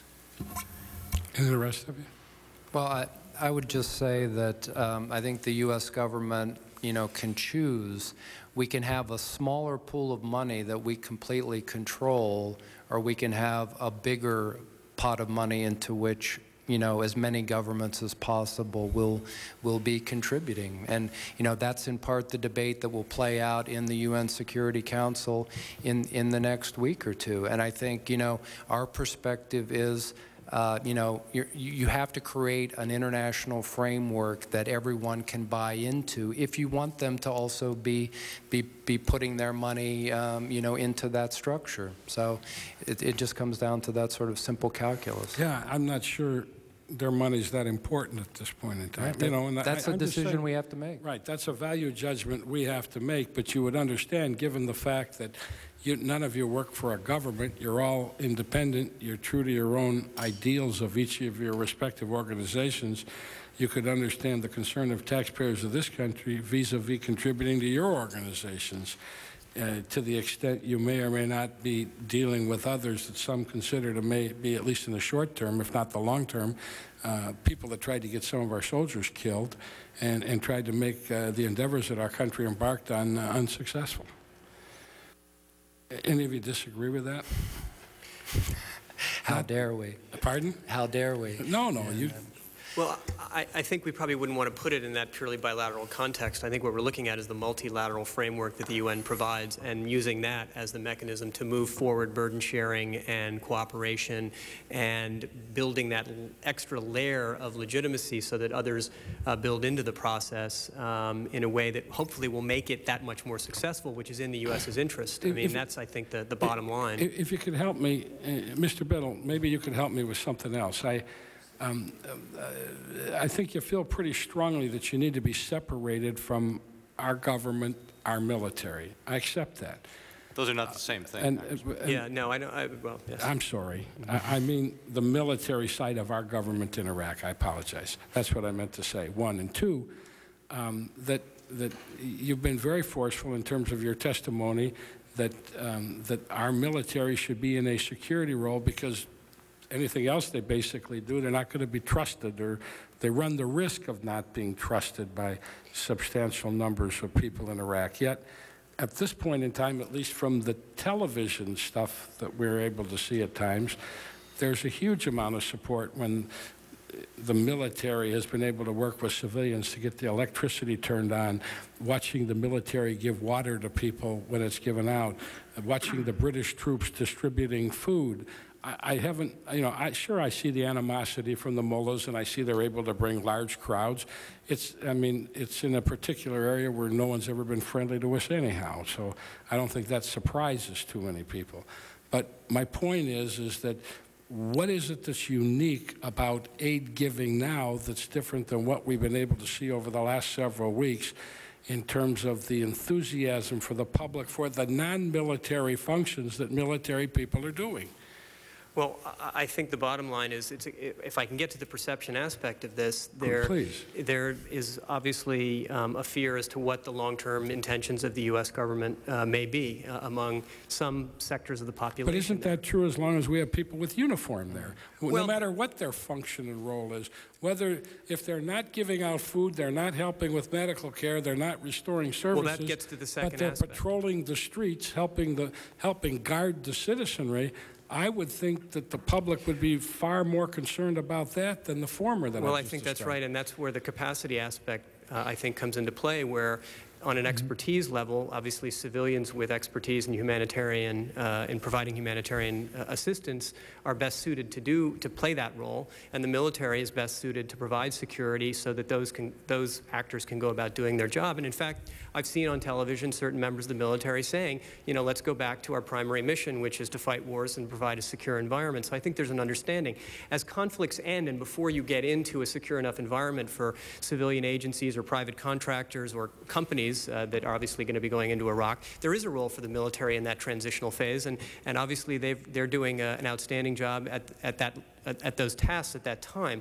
But I think as you go further down the line, you want to actually have specialization in the areas. I agree. I think everybody agrees. I don't think we have a huge level of disagreement on that. I think I may have a slightly different view about this in the following respect. I don't think anyone is saying, we're not saying, that it's outside the scope of the American government's resources to accomplish this objective.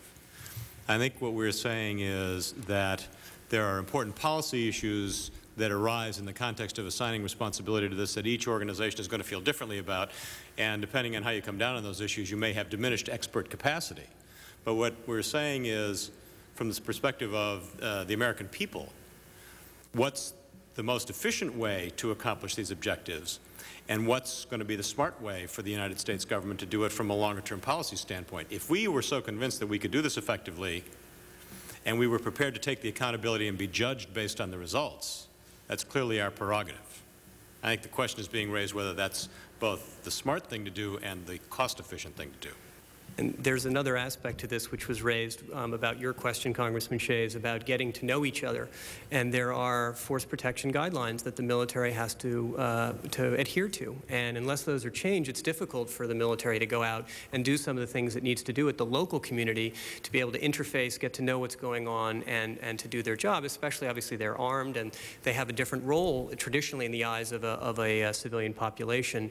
And for that reason, it seems appropriate, as my colleague has just said, to allow those different actors to play their separate roles. If I could just say a couple things. First of all, CARE believes that if the military are the only actors in a position to provide life-saving humanitarian assistance to people, they should do it, and we congratulate them for doing that where they have done it in Iraq. So it isn't, you know, just a turf kind of thing. We're not saying the military should never do that. Saving lives is the most important thing, and if the military are the only people who can do it, then they should absolutely do it. You know, on this sort of burden-sharing issue, the way I look at it as a taxpayer myself is we, the American taxpayers, can either pick up the whole tab for what is going to be a very expensive banquet in Iraq in the coming years, or we can go Dutch with the rest of the, international community. And I would rather go Dutch, and the way to do that is to, bring everyone into a framework that makes them feel a sense of part ownership of that process. I'd just far rather go Dutch than French.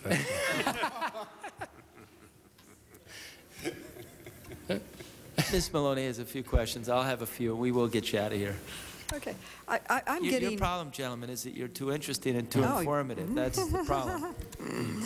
I have constituents and organizations calling me that want to contribute and want to be part of this effort to help Iraq.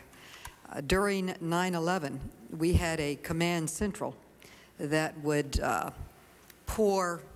you could go to with your resources, and they would tell you where to go, or they'd tell you what resources they needed. Where can I direct constituents and organizations that are calling me saying they want to be part of this great effort to help Iraq? Where do they go? Where do we direct them? I would say to each of these organizations' websites, you, in many cases, you can give online, you can find out how to volunteer. There's a wealth of information available. But I think they want to be plugged in, I think, into the whole U.S. effort, not particularly an organization. And who's coordinating it? USAID? Would you direct them to USAID? I don't know. Anyway... I mean, most of our organizations are, if not all, are members of Interaction, which is the biggest umbrella of international agencies, and they have a list of all of the member agencies doing work in Iraq, and you can get to their website and from their website to ours. That's helpful. One of the most troubling things that you've said to me is that there is nowhere to call for security. And if you don't have security, you don't really have a society, because society cannot function if people are afraid to walk out of their homes to buy food or go to school. And we have to restore security before we can really provide adequate health care or aid to our children or food or whatever. So what is your idea of how we should do that? Should we have to, what is your idea of how, should we bring in an international force? Should it be the U.S. military? Should it be a funded Iraqi group? How do we make this happen? Well, that under the Geneva Conventions, that's the responsibility of the occupying power to find out and determine the best ways to do that. There are various options that might be available to them, internationalizing the peacekeeping efforts to increase the number of forces on the ground, or bring in more coalition forces, international constabulary force to support police training and expand the level of security across the country, changing the force protection guidelines of the coalition forces resources to be able to do more creative things on a security measure. We're not experts on this. These are just ideas and things that we've seen in other settings around the world, but the bottom line is that it is the responsibility of the occupying power to develop approaches to meet this need, and I do think it pervades all the aspects that we've described of our work in the field. Particularly, there was a report in the New York Times today that one of the issues in addressing cholera right now is the fact that the health system is so affected by the security environment that hospitals are under-equipped, staff are scared to go into the hospitals, that they've had to send the cholera tests up to Kuwait to have them checked. So it's not just a question of the sewage and the electricity and the mechanized aspects of addressing this in an urban environment. It's also the fact that you can't even address the specific health intervention for a given case because of the environment in the country right now. And granted, there have been challenges in the case of cholera in the country over the last 12 years, but usually the health system was there to identify cases and respond to it quickly. So preventing a cholera outbreak is going to be that much more difficult as a result of that.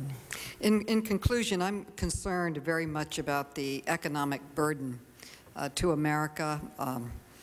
We have many problems here at home in our own schools and our own health care delivery system, and I agree with Mr. Henry that we should go Dutch, that we should get as much help as we can. And one obvious place is the frozen Iraqi assets. I believe 1.7 billion in our own country, and they are probably assets from the Saddam Hussein government in many countries around the world. And one approach would be to freeze that money and return it to the Iraqi people in terms of hospitals, teachers, schools, sanitation, and clean water systems. And I wondered what your comments would be on that. Well, by all means, what we have to remember is that Iraq not only has some assets that can be seized, they have massive debts. And that is probably the biggest financial problem that's going to have to be sorted out in the years to come, is how can we pay for the reconstruction of Iraq while, also allowing Iraq to overcome its huge debt burden. Thank you. Thank you. Any other comments on freezing Iraqi assets in foreign countries? Let me just finish up here real quick. And I'm not asking for you to comment if you don't have a particular reaction, but I want you to react to anything General Garner said or Mr. Green or Mr. Garvalink said. You sat here all day long since 2 plus, and was there anything that General Garner said you want to put on the record, either reacting positively or negatively, or to what Mr. Green or Mr. Garvalink said? Any of you? Yes. Just for starters, I was a little bit surprised when General Garner said there was no humanitarian crisis in Iraq. And he then went on to describe the conditions that he just observed in Basra, of sewage flowing through the streets, hospitals that weren't functioning very well, et cetera, et cetera. I think there was a pre-existing humanitarian crisis in Iraq before the war happened, and I think that crisis in some areas has only been exacerbated as the health systems, et cetera, have been looted and savaged and what have you. So I would take issue with that statement. Okay. Any other comment that any of them said that you'd like to speak about? Well, as I've already noted, I think Mr. Garvalink's suggestion that things aren't so bad in the healthcare system, I just don't accept as being an accurate statement of the current situation in Iraq. Okay. And I would just say that General Garner's timeline might be a bit optimistic on the number and variety of issues that need to be addressed during that shorter period. Well, yeah.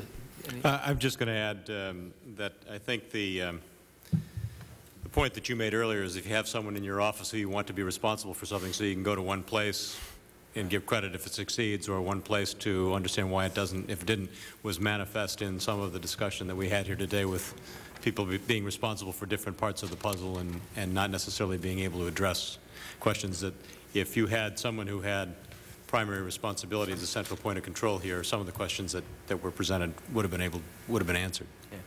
Now, I don't want this last question to take 5 minutes to answer, but I would like someone to define success and then tell me if we are going to succeed.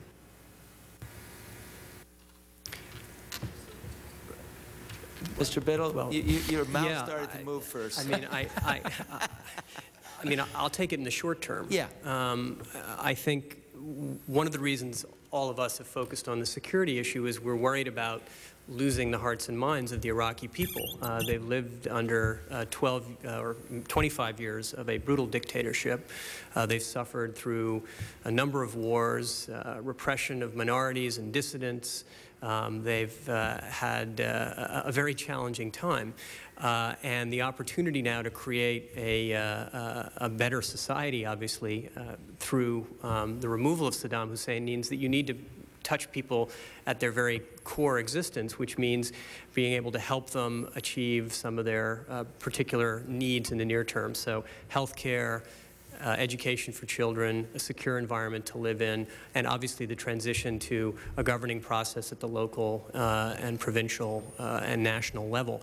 But in the near term, I think that really means the law and order, secure environment, and then beginning to address these critical services, health, water, education, and of course the food issue could become a challenging one in the near term as well, and making sure that the Oil for Food program distribution process is successful in meeting the needs of the population in the near term. I would say that's going to determine the success over the next 6 months or so. So security on the one hand and basic human needs as you move to the larger reconstruction, transitional governance, larger issues that will obviously take some time. But I think those two aspects, and they go hand in hand together. Anybody else want to make a comment? Yes. I go back to your observations of your visit to Iraq not very long ago and what it meant to see it as opposed to read about it. And I think for me, success is going to be when I visit Iraq and see kids going to school in the morning, see women being able to go out to market, see people milling about the streets in a casual way in the evenings, see storefronts opening up, and be able to travel from town to town without going in a convoy. That's going to be success. It's very interesting. Thank you. I saw you, Mr. Biddle, nod your head as well. No, it was more eloquently put in terms of the image he created, so you know what? But I laud him for that. Well, but you started it. Yeah. And so you gave him time to think. Thank you, Congressman. Yeah. Mr. That's a very important thing. Your mic just went off. I think that success will be defined both for the Iraqi people in terms of quality of life, which is better than the quality of life that they had prior to the war. So that not only do we need to meet the standard of what existed there before, but obviously our aspiration is to do something substantially better. And I personally think there's no question that we'll succeed, because I think that the American people have been engaged in this and understand that not only is it a great opportunity, but it's part of our obligation in undertaking this in the first instance. Should we end on that positive note? You all have been a wonderful panel. Mr. Henry, you wanted to say something. Well, no, I just wanted to say that I think we will know that we've achieved success when the majority of the Iraqi people say that their lives are better than they were before, not just before the war, but before this long nightmare that they've been living through. Right. And do you think we are going to succeed? I think we can succeed if we're prepared to commit the resources and stay the course. Right. And based on what you've said we have done in Afghanistan, that would not be a positive model for us. We think more would need to be done. Yeah. Okay. I think all of you are a credit to your organization, and I think very highly of each of your organizations, in part by the presentation that you all have made today. And I thank you very much for participating in this very, I think, very educational and helpful hearing. Thank you so much. And with that, the record will remain open to provide for 2 weeks to provide information or documents. And with that, we will adjourn this hearing. Thank you.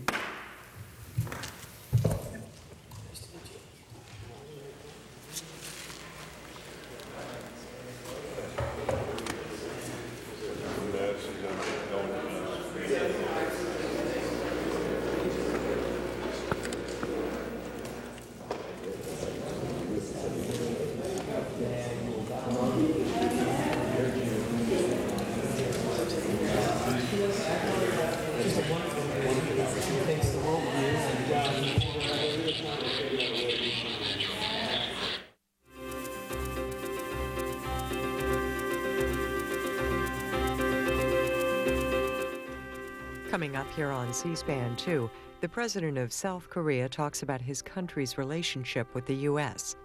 After that, President Bush on the economy and the recent